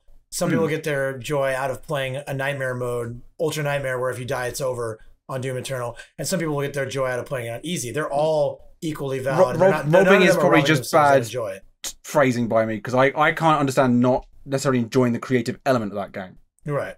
So to me, I'm like, you're completely like missing out on something that I love about it. Right. So it's probably just bad phrasing on my part, because I can't imagine not enjoying that element, because that's the way my brain's programmed. Yeah. And so on the flip side, I can't imagine enjoying that. Like it's like people. You probably look at me like you're just inflicting misery on yourself, Gary. Well, no, I don't, because I guess maybe with my POV, it's kind of one of those things where I'm like, that's Gary. That's so Gary. Like I can look at something and be like, this is a Gary game, or this is a Sinnoh game, or like this is because that's the way that your guys' brain works. And like mine, I'm like one chromosome evolved past a caveman. So like I really enjoy certain things that are like more simple and fun for me. And like I can see the validity of the guys who are like, oh my God, I found this crazy combo when you use this card and this card in conjunction that can get like a turn 7 win. And to me, it's like, cool, how do I do that? So I can do it too. Like I don't care about figuring it out. I get no joy out of figuring it out. I just want to do it. Okay, so fellas, I feel like we've kind of talked about this for a while now. Okay. So I want to talk about in Pokemon Unite, one Pokemon that you like playing, and one Pokemon that you hate playing against or playing with even.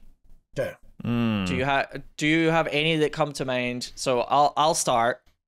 I actually really like playing as Mr. Mime in Pokemon Unite, because when you put up the barrier and then you clap them into it and you see the stupid little fucking bird. Why am I so aggressive when I talk about MOBA games? I don't know why this comes out of me. When you clap a little Torchic or whatever into the wall, they get stunned. They're like, I didn't think that you would actually attack me back. I'm like, yeah, that's right. You were aggressive and now you're in a psychic prison. That's what you deserve. So I love playing as Mr. Mime and just clapping people into walls and stunning them and getting kills. Nice. And I hate playing against... I hate Mewtwo. Thank you. Mewtwo's very annoying. I didn't get to play against Mewtwo, I don't think. Well, it just locks onto you.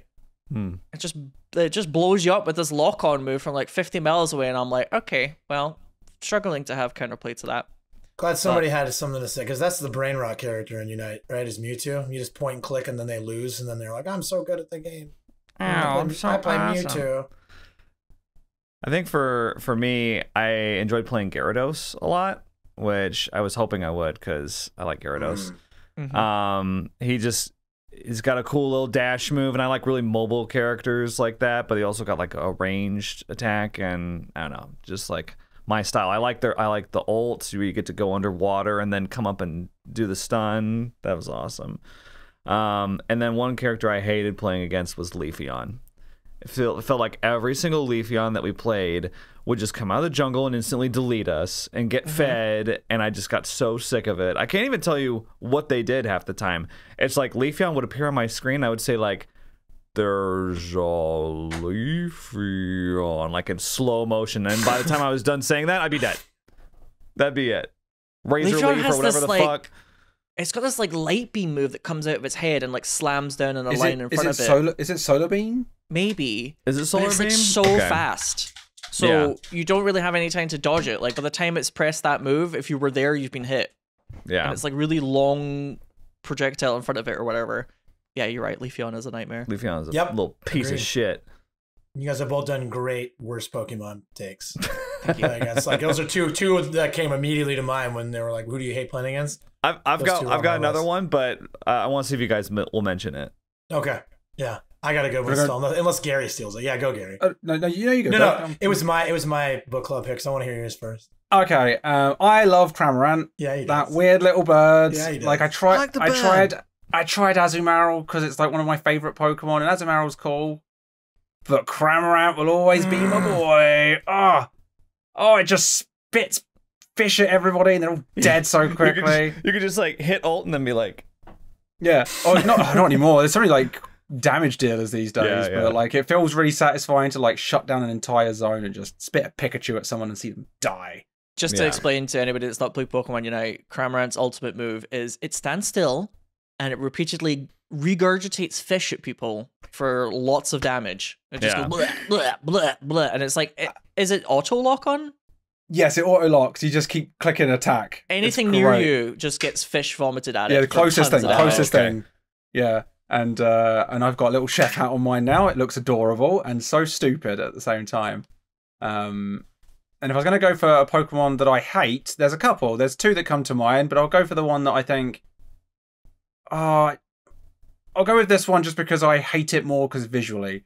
It's like a bug-looking Digimon. Buzzwole?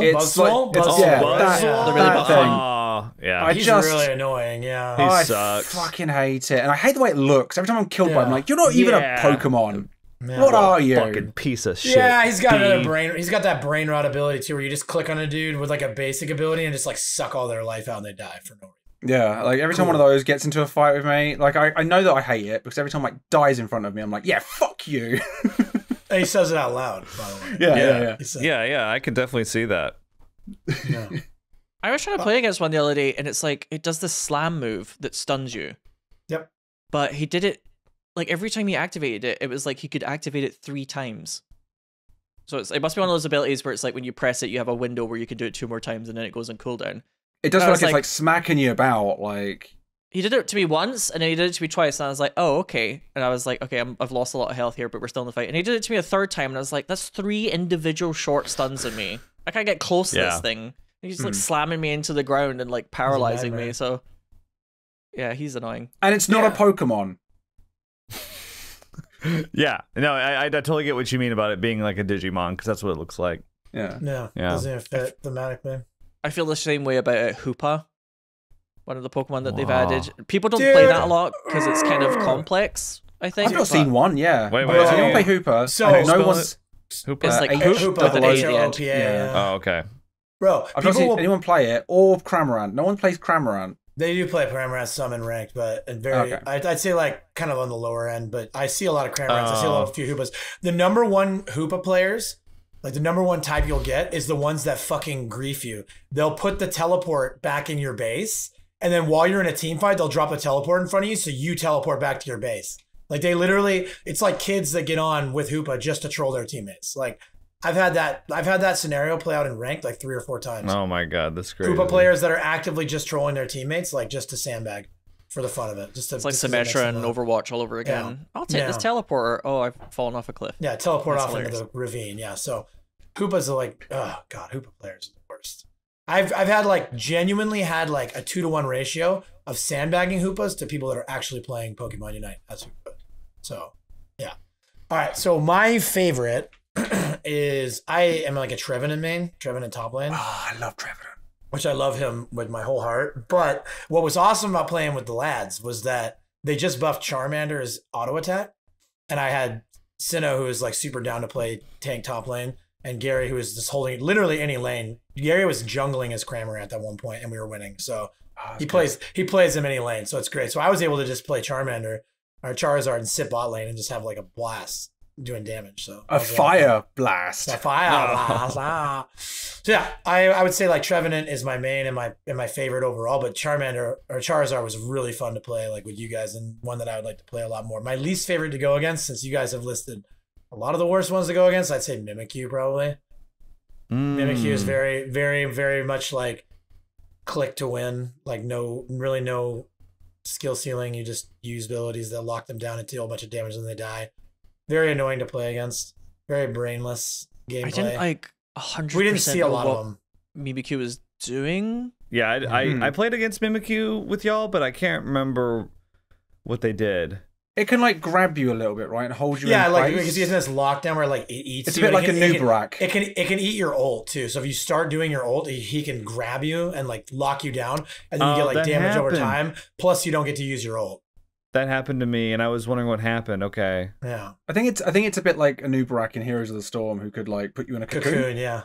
And except that could cancel your ults and stuff. Yep, but Mimikyu does damage over time, and you can be attacked by teammates while he's doing it. So.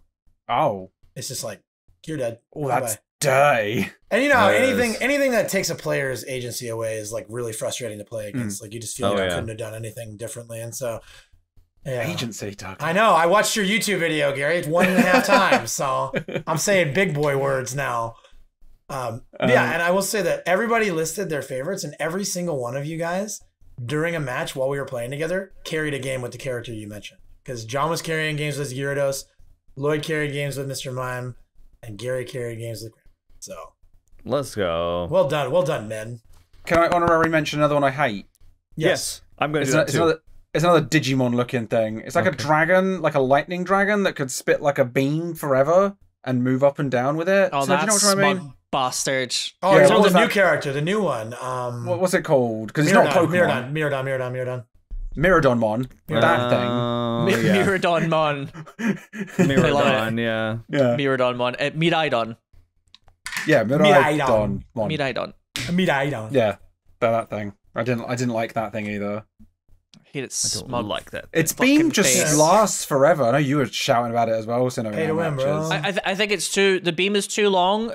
He's too fast when he uses it, and it does too much damage. And he can also make this like lightning puddle follow you as well. I think it needs to be nerfed a little bit, because it's like a character like that shouldn't be untouchable from such a far distance away with such a long projectile and still do tons of damage all at once. Like that ability is a little bit too. Yeah, it's a little bit too easy for them to just completely zone you by themselves. They should have to rely a little bit on having like a front line and be able to do it to you like a little bit, but it was just too easy for them to kite all of us. Yeah, you know. Yeah, like when we were 2v1ing it was like, this is a struggle. Mm-hmm. You know. Yeah. John, what's but it's a legendary. New Pokemon legendary. I hate legendaries. I hate them. My honorable mention is Blastoise. You playing hate against Blastoise? Yeah, I hate playing against Blastoise. He's so oppressive, dude. He really is. Yeah. I made him his for a little month. stuns and knockbacks and shit. Like, yeah, he was a nightmare to play against. I will tell you that his like water wave into the water cannon. Like, there's a skill cap to that. There's like a skill ceiling that you have to like. It's a combo that's not easy to hit, because I mained him for like a month, and so yeah, I played him when he first came out. I think Blastoise is one of those characters where like, if they're good, they are so oppressive and so frustrating. If they're bad, they just throw a game. So yeah, I think you just probably got unlucky with having to go against ones that are good. We were playing ranked. I was having flashbacks to when he first released, and he was everywhere, and he was like dunking on everyone too. Because I played Blastoise quite a bit when he first came out, and I was like, this character's like easy mode, holy shit! And then coming back to it and being like, he's still like that. But I guess I didn't see a single Snorlax. I didn't know. It's just a lot, I guess. There's a lot of Pokemon. Snorlax used to be it though, right, Gary? Snorlax used to be I was just really talking about like how he feels. Like Snorlax I used was to like play him quite a bit. He got nerfed to like over the years or whatever. He got like tuned down, but he used to be like S+ to your top. Him and Slowbro were like the two. Oh yeah, Slowbro. Yeah, and Slowbro remains really strong, but he has no utility, so he's just like a damage guy top. I remember us doing.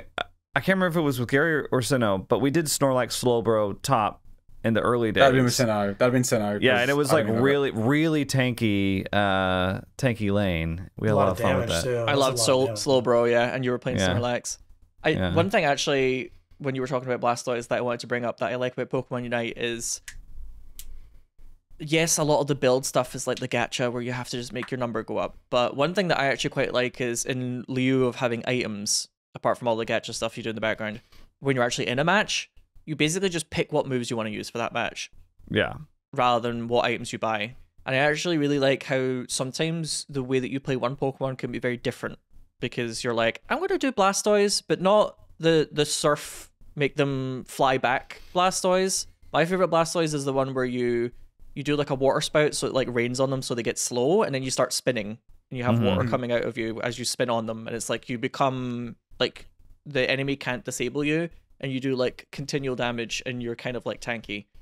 And that's very different from the other style of Blastoise where it's like you're pushing them back with waves. And I thought that was quite neat that every Pokemon usually has like 2 ways to play it.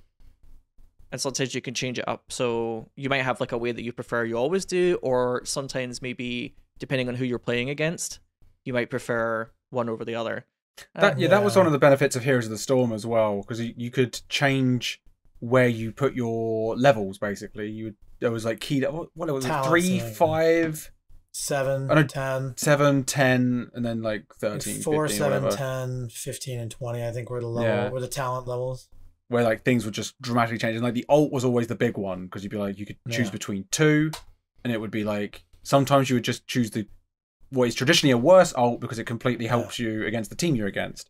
And it means that, that game was like immaculately balanced too. I felt like you just couldn't take it. You couldn't take a fight if you were a talent down. Like there's just, I feel like there's never a time where it was okay to take a talent down fight. But then, like if you were on the same level, then it just became like, it became about execution.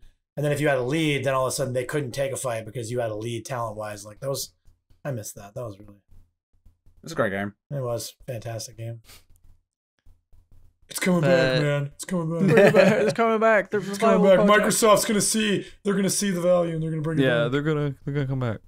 Oh, I had such a sad moment when I was looking through the pinned comments between Gary and I on Discord, and one of the pinned comments was I had found what apparently was like leaks of new content for Resident Evil Resistance, and I had like linked some of the document to Gary. It was like 2020. I was like, oh man, that was a dark time for me. The copium of like, they're gonna add more, see the files change. Yeah, it might come back. It might. You never know. You never know. Yeah, VHS effect. It won't come back ever. Yeah, it can't come back. VHS. It's just too bad that the devs ruined the game by making Killer too weak, right? In Resistance. Yeah, that was the issue. That was the problem. Was that Killer was Mastermind was too weak. Yeah. But yes, Pokemon Unite. Once you get past the gacha stuff. Oh, it was an excellent choice. Like, I still want to play more. I enjoyed playing it. I want to play more. Like I said, I wanted to play some solo before we got back together and talked about it, so I would have some extra perspective, but I just didn't get a chance to. But I wanted to, and I might still do that, actually. Yeah, I'm down to play more, because I enjoyed it. It was just fun. Yeah, and it was fun. Just swearing so much. Just yelling, so violent, yelling at potential millennials or potential children you just don't know, but you're still yelling at them anyways. You fucking idiot! What did you think was going to happen? We need to play together so that we can raid top lane together, like the old days. Yeah, like the good old days. We're gonna go raid that lane. I had a game with Gary where Gary basically put a curse on the Sylveon for their forefathers, their current generation, future generations to come. He was like, so I was trying to lane with Gary where we start the game in the same area, but the stupid Sylveon was like, no, I'm down here with Cameron. I was like, okay. I hate it when they do that. Yeah. So I was like, okay, I can't play with Gary, but I'll join up with him later in the match. And then the Sylveon just proceeded to be complete ass and it made your life miserable, right, Gary? They wouldn't dedicate to a fight. They kept like wandering off. They kept watching from a distance. But the thing is, they would come into a fight and then they would leave. And they would lure misery to. I was so frustrated. They were so bad.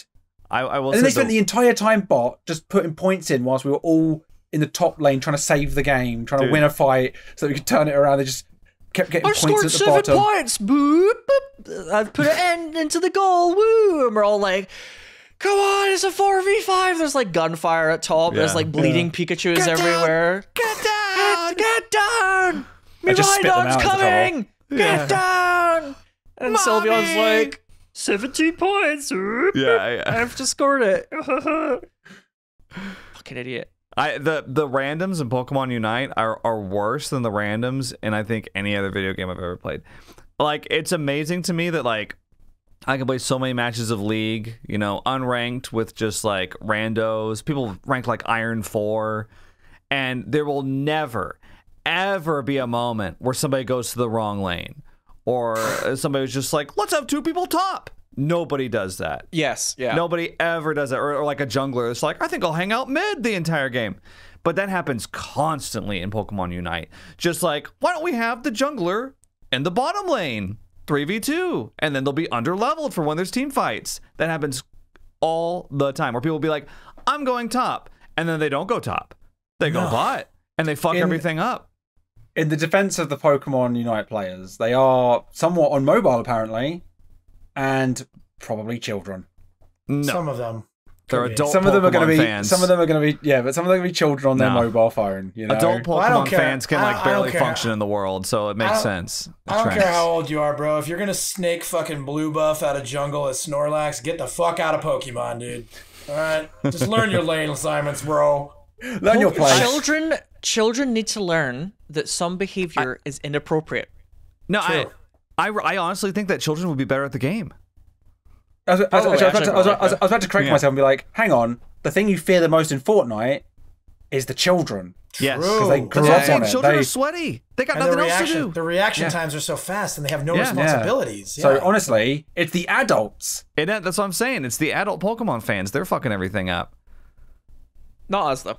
No, we're better. We're different. We're different. We're not adult Pokemon fans. It's not that we're hard. Not like other millennial Pokemon fans. Like I came back to the game after like a year and a half, and like, what was it, my 3rd game? I was like, okay, I remember now. Yeah, that's weird. It took me a few matches too. Yeah. Sorry to be boring about it, but I think the reason why it works so much better in League compared to Pokemon Unite is the game design. Sorry to be boring about it, but don't be boring. Game design's not boring. No, it's not boring. It's like with League, it's like you queue for a position. I am queuing to be the top laner. That's true. Roll queue, and it didn't used to be like that. You used to have to type in like, I want to go support at the beginning so that you could get what you wanted. And Pokemon Unite is like that still, where it's just 5 people, and then somebody's like, I'm Gengar. It's like Hell's Kitchen when Gordon's like, pick an ingredient. They have to quickly grab one off the plate. Yeah, get it. Well, you know, Unite might evolve to that point too, because they just recently added draft to Masters. Like, so Masters level and above. Now that's what we need. And so I'm assuming that they're going to run that for a season and then probably put that throughout the rest of the ranks. They're just going to start.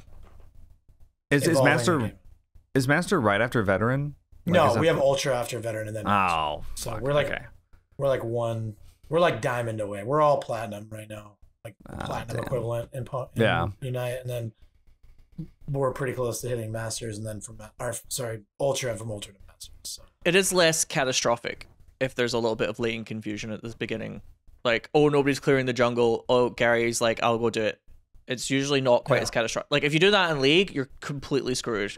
Yep. Like, the whole game goes off kilter, and you can tell it's designed like that. But it's a little bit easier in Pokemon Unite to be like, oh, I'll just do it.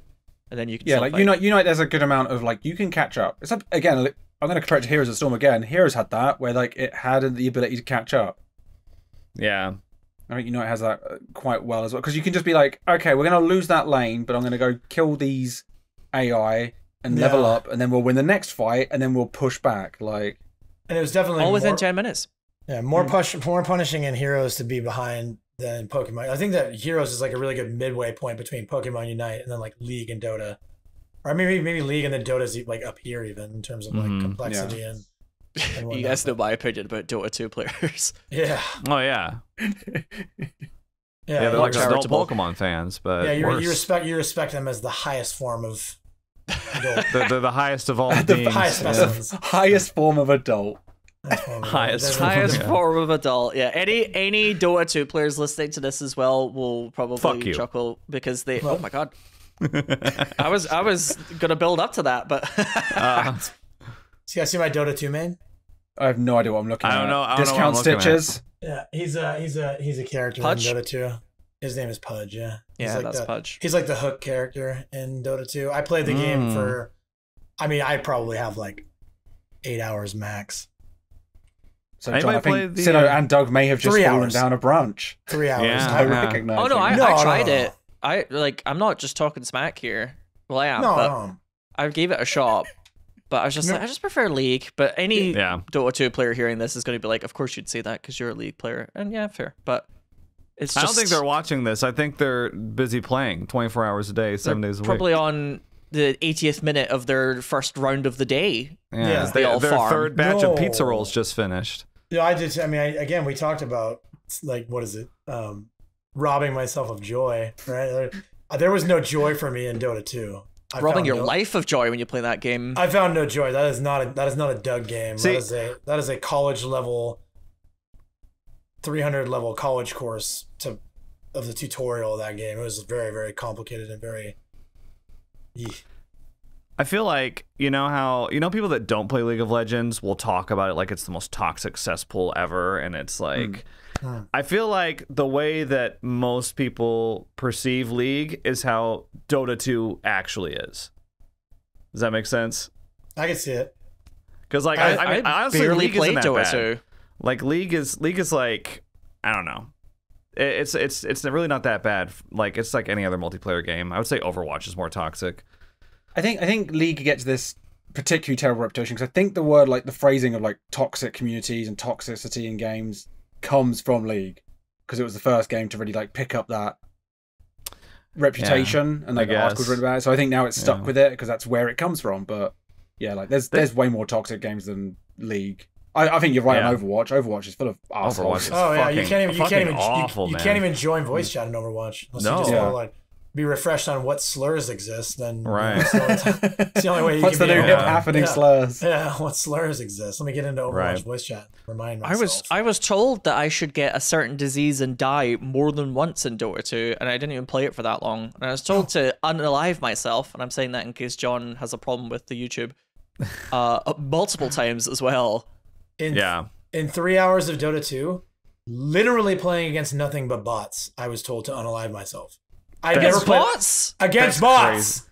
I never played against human beings. I was just going in bot games to try and learn the game, and people were so mad that I didn't know what I was doing.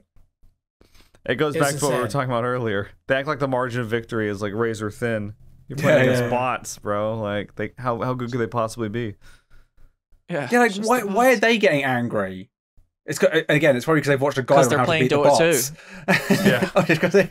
Again, it's just societal, man. It's just the day's not going well. They just their lack of purpose and their inner insecurities and all that stuff just like it just gets regurgitated onto the game they're playing, and then they just like project that all onto some random person who's like, "Oh, this game seems interesting. I'd like to learn it." Fuck you, inquisitive 38-year-old. Fuck you. Get out of here. Yeah. Uninstall IRL. Get out of here. Yeah. It's like, Jesus, man. Yeah. I just thought the character looked cool and I wanted to play him.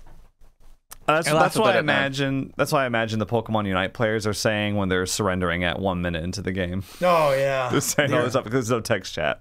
The early surrender is insane in that game.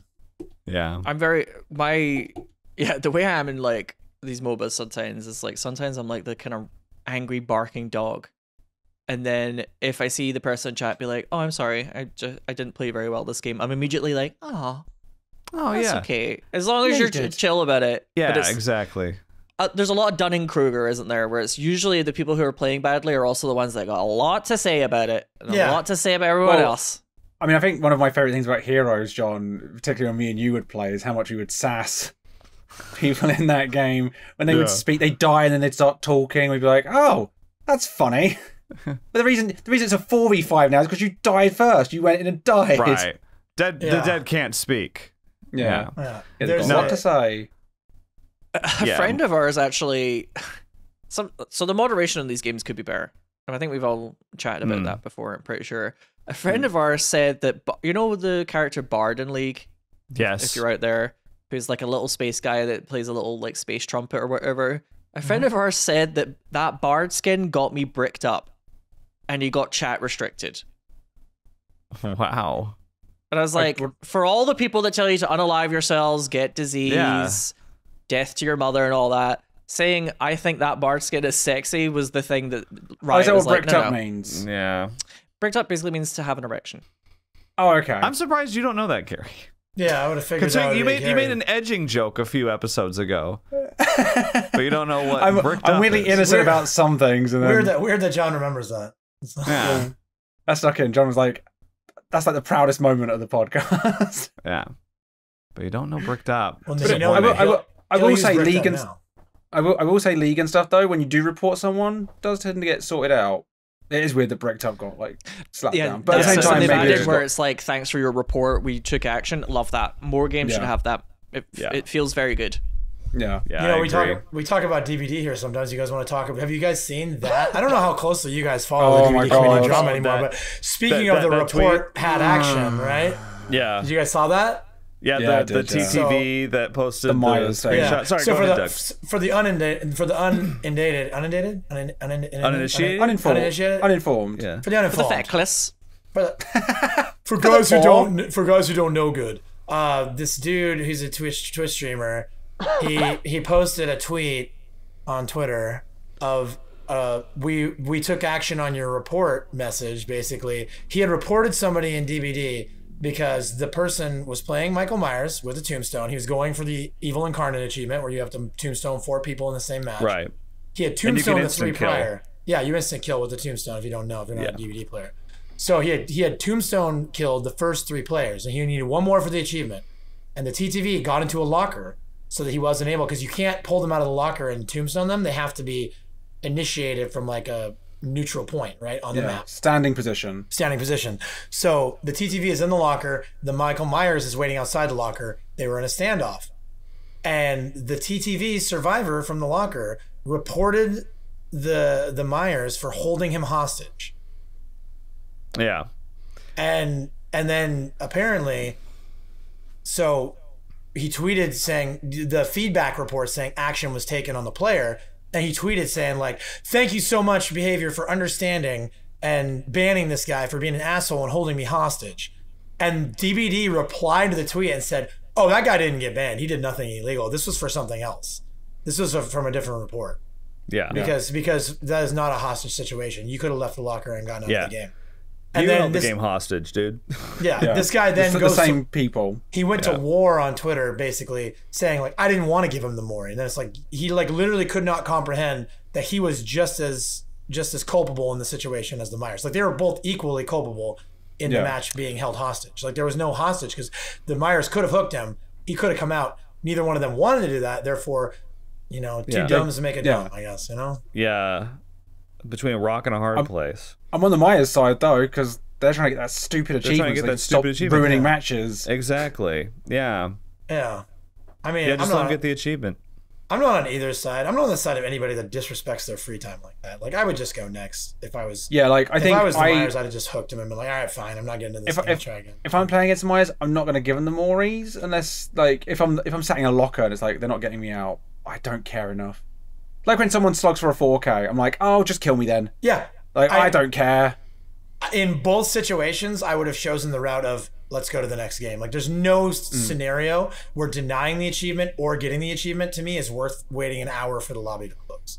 Yeah. I'd have just got out of the locker if I was the survivor, and I would have just done the hook if I was the killer. Like, but the whole point I got, especially if I was streaming, I'd be like, this is shit content.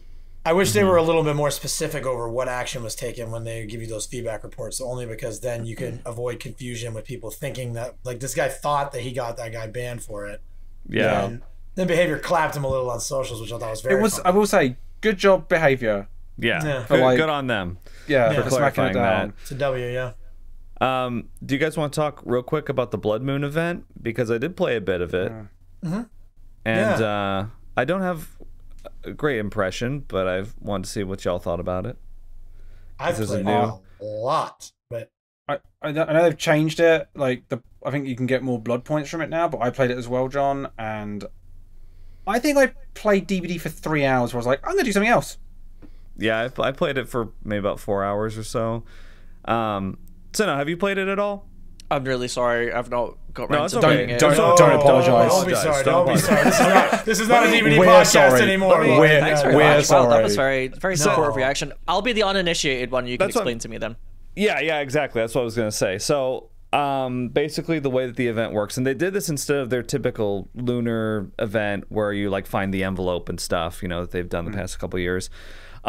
Basically you spawn into the map, and there's 5 droplets to get. The killer can hold 2, and then there's the survivors can hold 1, and then you can deposit these blood droplets that you collect just by walking into them into a blood basin, which are around various parts of the map. And when you do that, you create a blood zone. And the blood zone is probably like, I don't know, 12 meters. 16 meters, 12 meters? Okay. 12 meters. Yeah. Now, least favorite Sonic level. I want to know what you think about the blood zone's effect. Okay? So when you create a blood zone, it has an effect for the survivor, and it has an effect for the killer. For the killer, when they're in the blood zone, they get double lunge range, so it's like a coup de grace.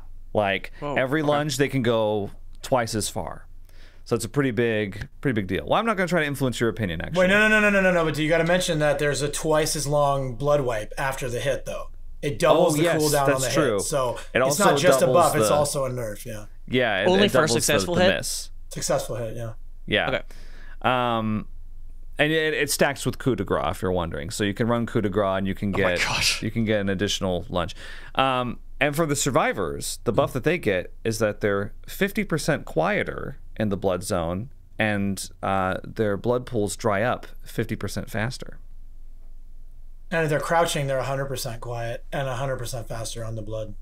Really? So, crouching, yeah. So urban evasion is pretty strong. I didn't know about that second part. Does that stack with... Oh, what's that perk? Will. Yes, it stacks with everything. Yes, it just always works. I wasn't thinking Iron Will. I was thinking of less break, maybe? Less blood scratches. Lightweight. Perk. No lightweight? Lightweight. Oh, okay. Yeah. I'm thinking of lightweight. Lightweight is just in the game now because they broke scratch marks in the last patch. So everybody has lightweight right now. If you got lightweight, you have like no scratch marks. Yeah. So if you wanted my opinion, it kind of sounds like the killer one is better. Yeah. I would agree with that. Is that correct? Can I chime in and say wrong answer to both of you, because none of them matter, because it's 12 meters and you have to be in it when it initiates. It's like so pointless. 12 meters. Thank you. It's so pointless. It's such a dumb it's fucking it's a mess. 12 meter circle, and you have to place it, and the basins are in areas where like totems usually are, which means that you don't get convenient placing spots. It's just random spots. Like if I'm a survivor, man, I'm so upset that like, why is it that you don't get every single gen should be able to be covered by a blood basin, and the fact that they don't is fucking brain dead stupid to me. Like, where does action take place in Dead by Daylight matches typically? Traditional. Around gens. Around gens. That's where the Post-game survivors chat. go. Yeah, true, Gary, true. You work on the gens. You work on Post-game the gens. chat. Oh, yeah, true. You work on the gens as survivor. You go to the gens to find survivors as killer. The fact that there's not a basin in range of every gen on the map is the ultimate fucking fumble. Like, I don't get it. So now you're like, it's RNG where you're going to put the thing. The thing goes there. When you place the basin, you get 20 seconds of the buff everywhere. But then it goes away, and the event item was supposed to double that, but the event item was broken, so they had to disable it. So it's a mess. Have they re-enabled it yet, or is it still? Yeah. Nope. They gave us 1 million blood points to say sorry, but they haven't done anything with the event offering yet. Oh man. Yeah. And so, yeah, I would say like it's fine. The event is fine. And the blood points are great when you can get it to work, when you're down to just throw the match to do the thing. But it's the worst event they've ever done. Full stop. Like, the fact that the lunar event is one of the better events in DVD, like it's one of the more unobtrusive, interesting, rewarding events. Good rewards. Good rewards. True. Great cosmetics. And then, I know, John, you played Survivor, and again, I will agree with you. I made the joke that it doesn't matter, but like the killer bonus, the buff is a little better. Because like you're never gonna use the Heidi one as Survivor. Never. Like, no. Well, yeah, that was my thing of like, why would I even create a blood basin? Like, they just seem, or create a blood zone. There's too many droplet, blood basin, blood zone, like whatever. It's Why would I so even do complex for that? no reason, right? Yeah, so when I first read the description, I mean, like, what am I doing? Yeah. It What? was so It's unnecessarily so complicated. long. Do you know what they could have done? Instead of blood basins, just put the blood into the generators. When the generator has got blood on it, make it worth 200% blood points or something. Easy. Yeah. And then You have to have a blood droplet to just put. If you put it on a gen, it would have fixed the entire event. If they didn't just have the RNG element of the random spawns, if you just use your blood droplet on the gen, made a zone around the gen, everybody gets their buff. Cool, we get extra points. Everybody gets extra points. That's where chases start. That's where hooks are usually by gens. Close enough. Yeah. And if a killer kicks a generator that's got blood on it, make it completely fuck the gen. Here's a crazy idea. So it's a risk. You put blood on the gen, and killers can put blood on the hooks, and then their hook zone is big, and then everybody gets a buff. Crazy. Yeah, maybe. I think with these events they just need to go crazy with it. Like everything is like worth like 1,000,000 points. Everything like has a fucking not Well, literal go crazy fireworks, with but the like, rewards, but simple with what you do. Yes, it always needs to be simple. Yeah. The Because Blood Basin was such a dumb addition. It's just one step too far. The amount of times I put a blood drop in a basin and had the gen be this fucking close to the circle, or if you have like if there's one on the combine and the gen underneath the combine, it doesn't affect it because the blood is like on the upper. Let's consider it on the upper level, so it's not on the like a ground sphere. level. So it's even like though a circle. they're literally right next to each other, it doesn't have Yeah. the skull merchant effect where it's like all the way up and down. I'm gonna say the Skull Merchant's trap still devices still work. So Hank? How does that happen? I don't know. Because that's Behavior, bro. There's also a memory leak in the game again that's causing people's games to crash, and then when your game crashes, it gives you the DC penalty. So a lot of streamers, it's not happening to everybody. It's not happening to me, but it's happening to a ton of like prominent streamers. Their games are just crashing randomly, and then they're getting a DC penalty. They can't even play the game. That started with the event. So, damn, that sucks. I mean, I will say with this event, like I like that it's something different, and I like that they've been experimenting more. But it also troubles me that it's like the lights out modifier. It's like I like that they're doing something different, but this is not a good execution. Like, I hope that they continue to experiment, but the next one needs to be good. They're literally balancing the game around casual players. Like they're literally like buffing killers like Huntress for some reason and Pig. You know, they're balancing the game to make like casual players be able to be more competitive. And then they're putting in an event that you like. I mean, how many times did you guys have to read it before you understood how it worked? It was like unnecessarily complex. I read it once, didn't understand it, and I just played the game until I kind of got it. But I didn't care because it was a really ignorable event. Like I had to read it, pay attention, play a match, read it again, play another match, and read it again. And I was like, oh, because there's just some questions that happen. When and then less is more. And then the payoff for understanding it is that it's a bad event. It's not even fun. It's just like you have to go look for get it. Why would I do it? You have to go look for the blood thing, and you have to put it in the thing, and then you have to do the gen, and then you have to pull it out of the thing and put it in a different thing, and you gotta like cross your fingers. You'll find one that's close to something you can do. Like I died on hook because a dude was coming and he went to go put the basin down before he unhooked me, and I died too fast. He couldn't get it down to unhook me in time, but he wanted the extra points. Right? But I will say, if you abuse the event and you get lucky, you can get some crazy points. Because I had one match where the actual game was 173k blood points as Survivor, 287 total in the match was my record so far. That's crazy. Yeah. So is that with a farming killer? No, that was in a competitive that killer was playing for a gift card, bro. Okay. I was just planting it. I was just putting it down at every gen, putting it down, I see. And You then just healing myself. I was like consistently playing the event objective, and I escaped, and I brought a cake, and I was with Kyle actually, and Kyle brought a cake as well, and so with just 2 cakes, the 100% survivor bonus, and playing the objective, I got almost 300,000 blood points in one match as survivor. Pretty good. That's pretty good. And it's gonna get better as the event multiplier goes up. It goes up to like 6 times now, I think. 500%. Is that? Sounds like a group goal thing. It's about to hit. It's probably hit 400% now. It was about to hit it when I checked, either earlier today or last night. I can't remember, but it's close. Gotcha. Is it bad that I don't feel any drive to play the event still? Don't care how many blood points there is. It's almost like blood points have become meaningless at a certain point. I mean, I like getting. Hang on, there's another sponsored section happening, I think. Oh yeah. Oh. You know what? I want to do that too. I want to do that Hold too. it up. to the Coke camera. Zero in the zone. It's the Coke Zero in the zone cam with centerpiece. Sponsor Danny DeVito. Yeah. Some point out that I'm sneaking for Coke Zeros in the background here. God damn it. You guys know use code running rogue at checkout. You'll save 20%. I have a creator shaker. Code Gary. Shameless plugs. Being advertised. You know what? They could sponsor the Spine Chill podcast. That would be Bro, amazing. All of them. I guarantee we get you all of will. them. Oh, I'll sell my soul out. I don't give a fuck. Yeah, I'd love to do some ad read where we like cut to us being like, "Well, we Spine Chill podcast love Rogue Energy" or whatever, Or Holy. or Holy. Yeah. Strawberry kiwi. What's helping me get through this podcast is HelloFresh. So no, as a We should do fellow it. Coke Zero enthusiast, have you tried the Coke Spiced Zero? What? There's a spiced? I would try that right now. Yeah, it just came out. At least I Is just it kind saw of like recently. cinnamon?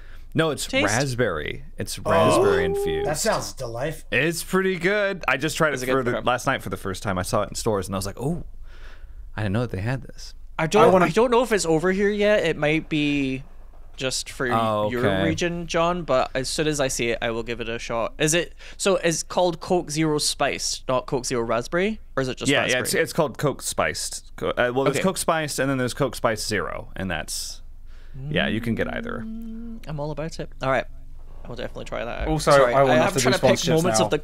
Oh, sorry, what was that, Gary?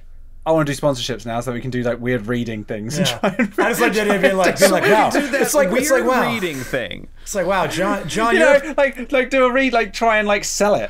Yeah, you mean We can have fun with it. No, Yeah, sorry, I know the lingo. Gary, I didn't work in marketing. Let me weird go. reading Weird thing. reading thing. Let me go. You'd be like, yo, John, that idea really cooks. You know who else cooks is me with Factor. 2 meals a day, Yeah. $8 a meal. Exactly. Saves on cleaning, saves Gary, on you- shopping. Gary can't even get through an intro to the podcast without giggling every time.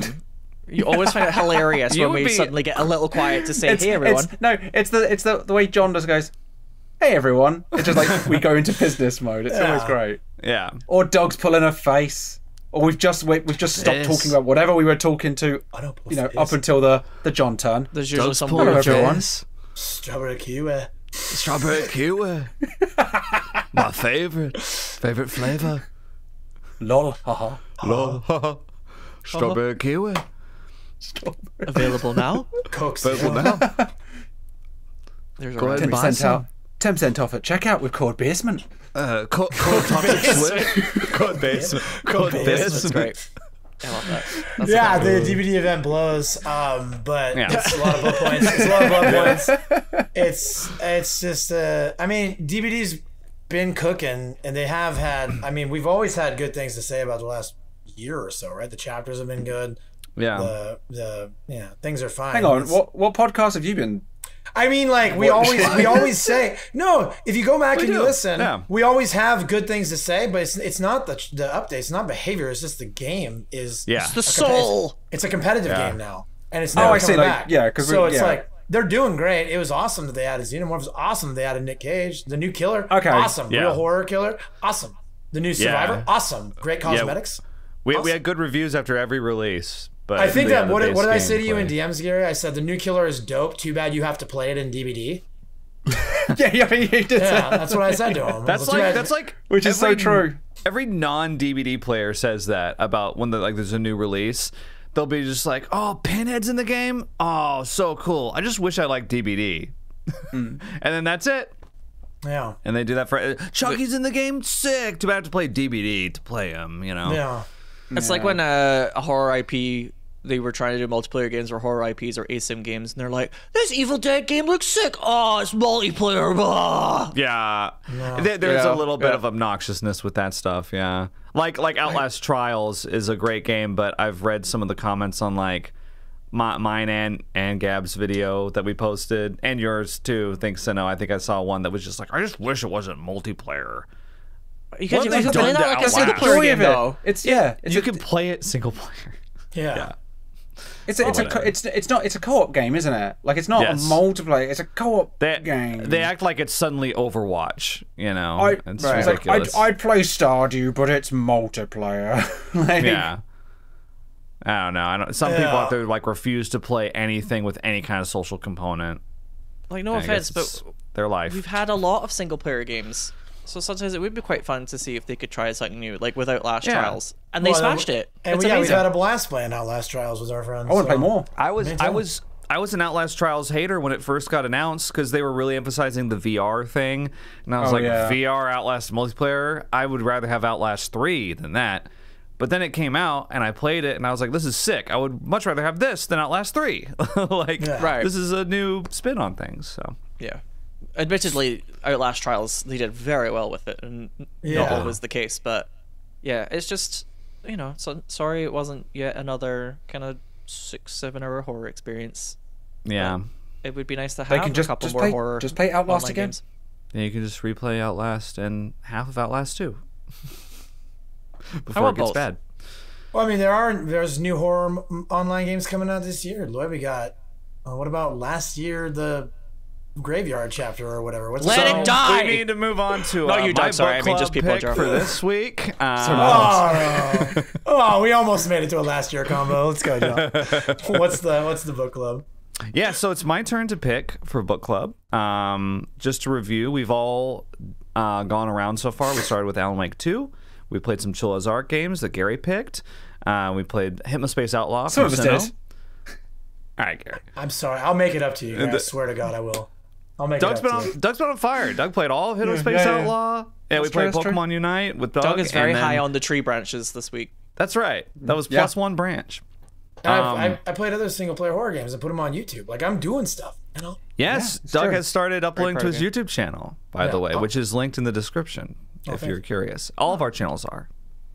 So, yeah, but I'm going to pick the game this time. What, Gary? See, you could never do an ad read. I pulled the face. Me and Doug did the thing. We do it. You had to do an ad read, Gary. I could do it. I could smash it. No way. You write me an ad. Make me for next season. Make me a fake one. I'll read it. I'll do it. I'll smash it. A fake ad read. Yeah, if we get a sponsor, we could do a real one. So we're gonna do a free ad read. They just like make up a product. Oh, okay. Doug's YouTube channel. All right. Right. Yeah, I'll do it. I'll write you like an ad copy for Doug's YouTube channel, and then you can try and do a read. Doug should write it. Doug should write an ad read for Gary to read. Can you write me an ad read for your channel? This channel, horror games good. I can figure it out. I can figure it out. Type it up for me, please. On a literal typewriter? I don't own one of those anymore. You're asking someone who can barely wash his hands after he used the toilet to write something. True. You should pick someone better next time. It's true. Christ. Anyway, yeah, John, we'll find an ad read for you, Gary. Ow, Lloyd! Anyway. Whoa! I just heard that. I just caught up. Ow! Anyways, what is the book club game, John? Book club, please. My soul. So we've all picked one game for book club, and now it's come back around, and it's my turn. And I had a couple options. I've actually got a list that if we get far enough, we'll go through the entire list. Ooh, but I wanted to pick a game that all three of you haven't played. So I looked on Steam, and as far as I know, none of you have played this. But it's a game that I've played before and that I want to replay and experience again. It's a game called Silvio. It's an indie horror game.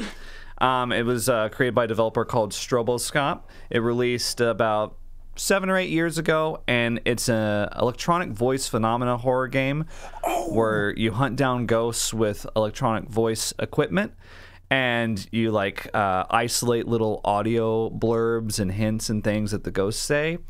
And it's a really interesting atmospheric game, and I'd like to hear your thoughts on it. It's very quirky, very offbeat. I don't think I've ever played anything like it since or before.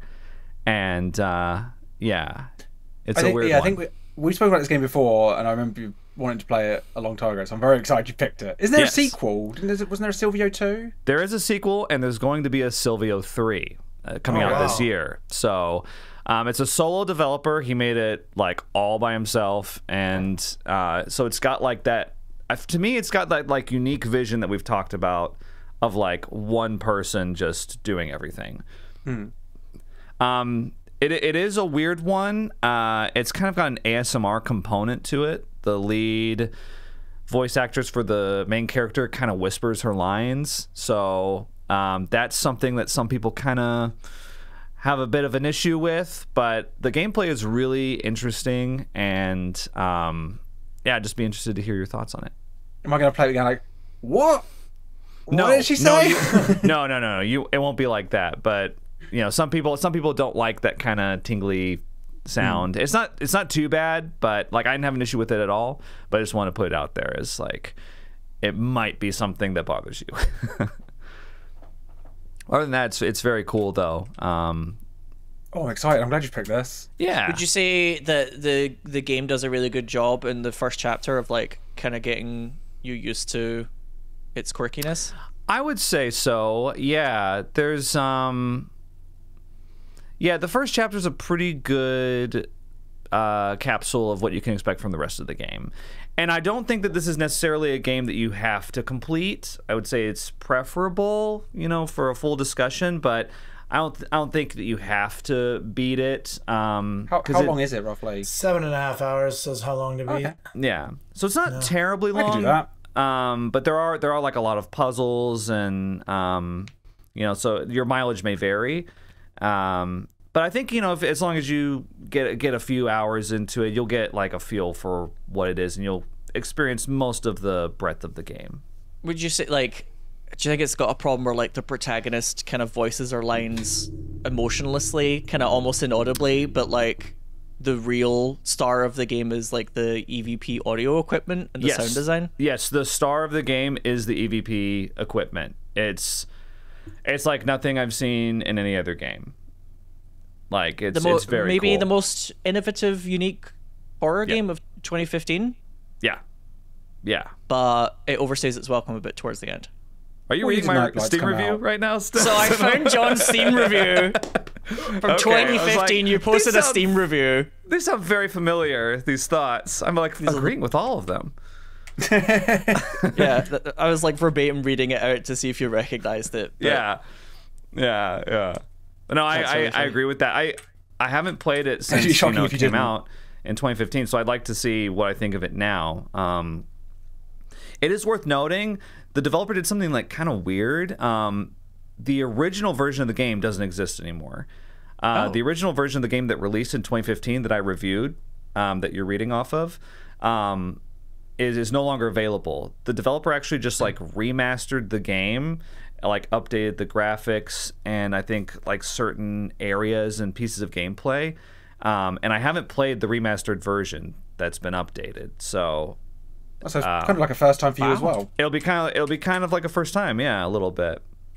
You can tell that's from love. That's a developer that believed in their own passion projects and went for it.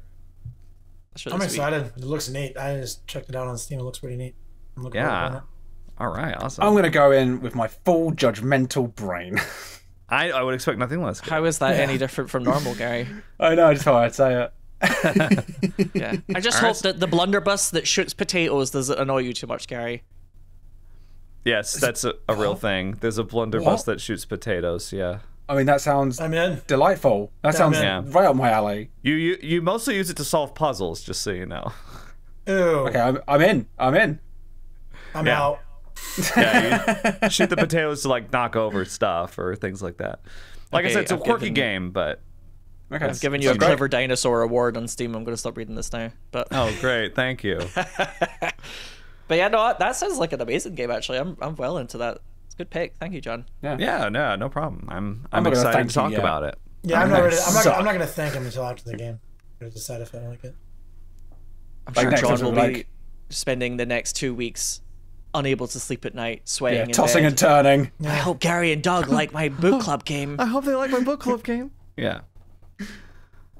Well, I think y'all will at least be interested by it, and that's, you know, whether or not you love it or you know, can't wait to play the sequel. That's, you know, that's totally up in the air. I understand that, but I think you'll at least be interested in what happens in it. Can I make a small suggestion, and feel free to cut this from the episode if you decide not to implement it, but would you be up for adding a link in the description of the video for people to check out the game if they want to play it themselves? Oh yeah, that's a good idea. I should start doing that. Yeah. I've seen a little discussion in the Discord, in the Spine Chill Discord, like about the book club, and I've been trying to be more active in the Spine Chill Discord just because it seems like there's a pretty loyal army of people that are chatting a lot about DVD. Our Spine Chill army. The Spine Chillers. Hey, Spine Chillers. What's up? It's your boy Running Man checking in.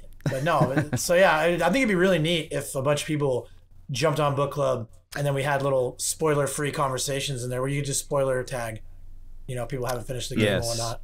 It could be fun for us to maybe talk about the playthrough in the Discord community. Yeah, I did want to mention that, like, we have a Spine Chill Discord. There's a link in the description, whether you're on Spotify or YouTube or whatever, it should be there. And we actually have a text channel where you can discuss that week's book club game. So if you're playing along with us and you'd like to talk about it with other people and you can't wait for the next episode, then that's a place where you can talk about it. Also, and as Sino said, you can feel free to cut this as well. But next week, if we do talk about that YouTube video, my one, like, because I definitely got a bump because we mentioned it last season. I would like to talk about it because I'm sure people have watched it and would be interested to hear that discussion. I would love to talk about it. I have. I'm so excited. And Doug has watched it and is. I need to Doug's watch excited to talk to him about it. Yeah, we'll talk about. We'll have Gary's Comp Corner return. Yeah. Oh yeah. Until Dawn and the Quarry. Gary's Comp Corner returning next episode. Yeah. Which, if you haven't watched my Until Dawn versus the Quarry video, you'll come find it on my YouTube channel, which is in the description below. See, I could do an ad read. I could fucking do it. It was a bit smiley, but it was. I'm sorry. It was a bit sorry. a little self-satisfied, but we get the idea. I've got to practice. I've got to work on it. Yeah. Can we do some training in the week? Maybe one that's more than like 5 seconds long. Yeah, like give me like a minute. Yeah. And we need you to shell for something that isn't you. Yeah, it's true. Yeah. Yeah, because you shell for yourself all the time, even in private conversations. Gary will shell for himself. Yeah. We need to find something that you don't give a fuck about and get you to sell it like you love it. Is that why you mentioned my YouTube channel, or no? No. Anyway, that's so funny. Gary's gonna spit. That's the third time. It's holy, and he's trying to sell it. Gary, what flavor are you drinking right now? What flavor is that? It's raspberry tea. What? Like iced tea, raspberry iced tea. Raspberry iced tea, strawberry kiwi. What about the strawberry kiwi? Strawberry kiwi. I'll get some. Although I think it probably has caffeine in it. Although that was your favorite strawberry kiwi. Oh, have you been drinking the caffeine ones? No. No, okay. I drink hydration and like iced tea. That's awesome. A little bit. I love that. I love the focus that a lot of these gaming energy companies are putting on like hydration lines rather than just straight caffeine drinks, because yes, I think that people could use more hydration and more intelligent hydration too, because like just drinking straight water all day isn't nearly as good for you as drinking water with electrolytes. And all these hydration drinks have electrolytes, which is like, again, I'm really big on encouraging healthy choices, and so it's good that like G Fuel. And the last thing I need is caffeine. Yeah, true. Well, I just think that like a lot of people want to drink something that doesn't taste like water, and it's nice for them to have an option that's got electrolytes and whatnot. It's going to be healthy. I genuinely have a problem with drinking water. Is like, I don't know if it's like my body is just so used to my terrible fucking diet and whatever by this point, but when I start drinking more water, I basically just pee it all out, and then my skin begins to break out. It's like being hydrated makes my body react badly almost, but I think it might be because I'm not getting enough electrolytes. So suddenly I'm going from just like coffee and Coke Zero to like coffee, Coke Zero, and water, and it's like too much, and my body can't handle it, and it might be because I don't have enough electrolytes. So I probably could do with this hydration thing. Me and Doug have options for you. Yeah, absolutely. Yeah. My God. I would assume. No, I would assume, and this is who I am as a person. Like, I would assume Gary's is like UK based, because all the people I've seen. Yeah, mine's in Germany promoting and yours, UK. Yeah, I've seen all the people I've seen promoting your line are in EU, so it'd probably be cheaper and more cost effective for you to talk to Gary, just because Rogue does ship to the EU, but the shipping costs are pretty high. So. I want all of this cut. I feel so uncomfortable about it. Why? It's like a ad read segment over here. We're just talking about the things we're doing, man. They emailed me as well, Holy, actually, funnily enough. You should do it, they're nice. To sponsor. Well, there you go. Talk to them, ask them about the strawberry kiwi. Yeah. Strawberry kiwi. My favorite. I'll just send them an email back now just saying, please hydrate me. All lower caps, no punctuation. Do it. See what happens. A picture of you. They'll be like, we gotta get this guy a box stat. Oh my god, he looks like he's dying. You look unhealthy. Yeah. The tubs are massive as well. Do you want to see one? We're cutting this. This is season yet. I would say this has been a great season. I hate to cut it short, but we gotta go. Thanks everybody for tuning in. Once again, we love hearing from all of you, and we appreciate all of you. And what's Gary? This segment going to be labeled as in like the timestamp? Cut for time, just maybe? shilling. Yeah. What timestamp? This is not going in the final. This isn't going in. That's true, yeah. Anyway, big thanks to all of our fans in Romania. Hugs and kisses on behalf of John, Gary, Sino, and Doug. We'll see you next time. Bye. Bye, everyone. Bye. Hugs and kisses.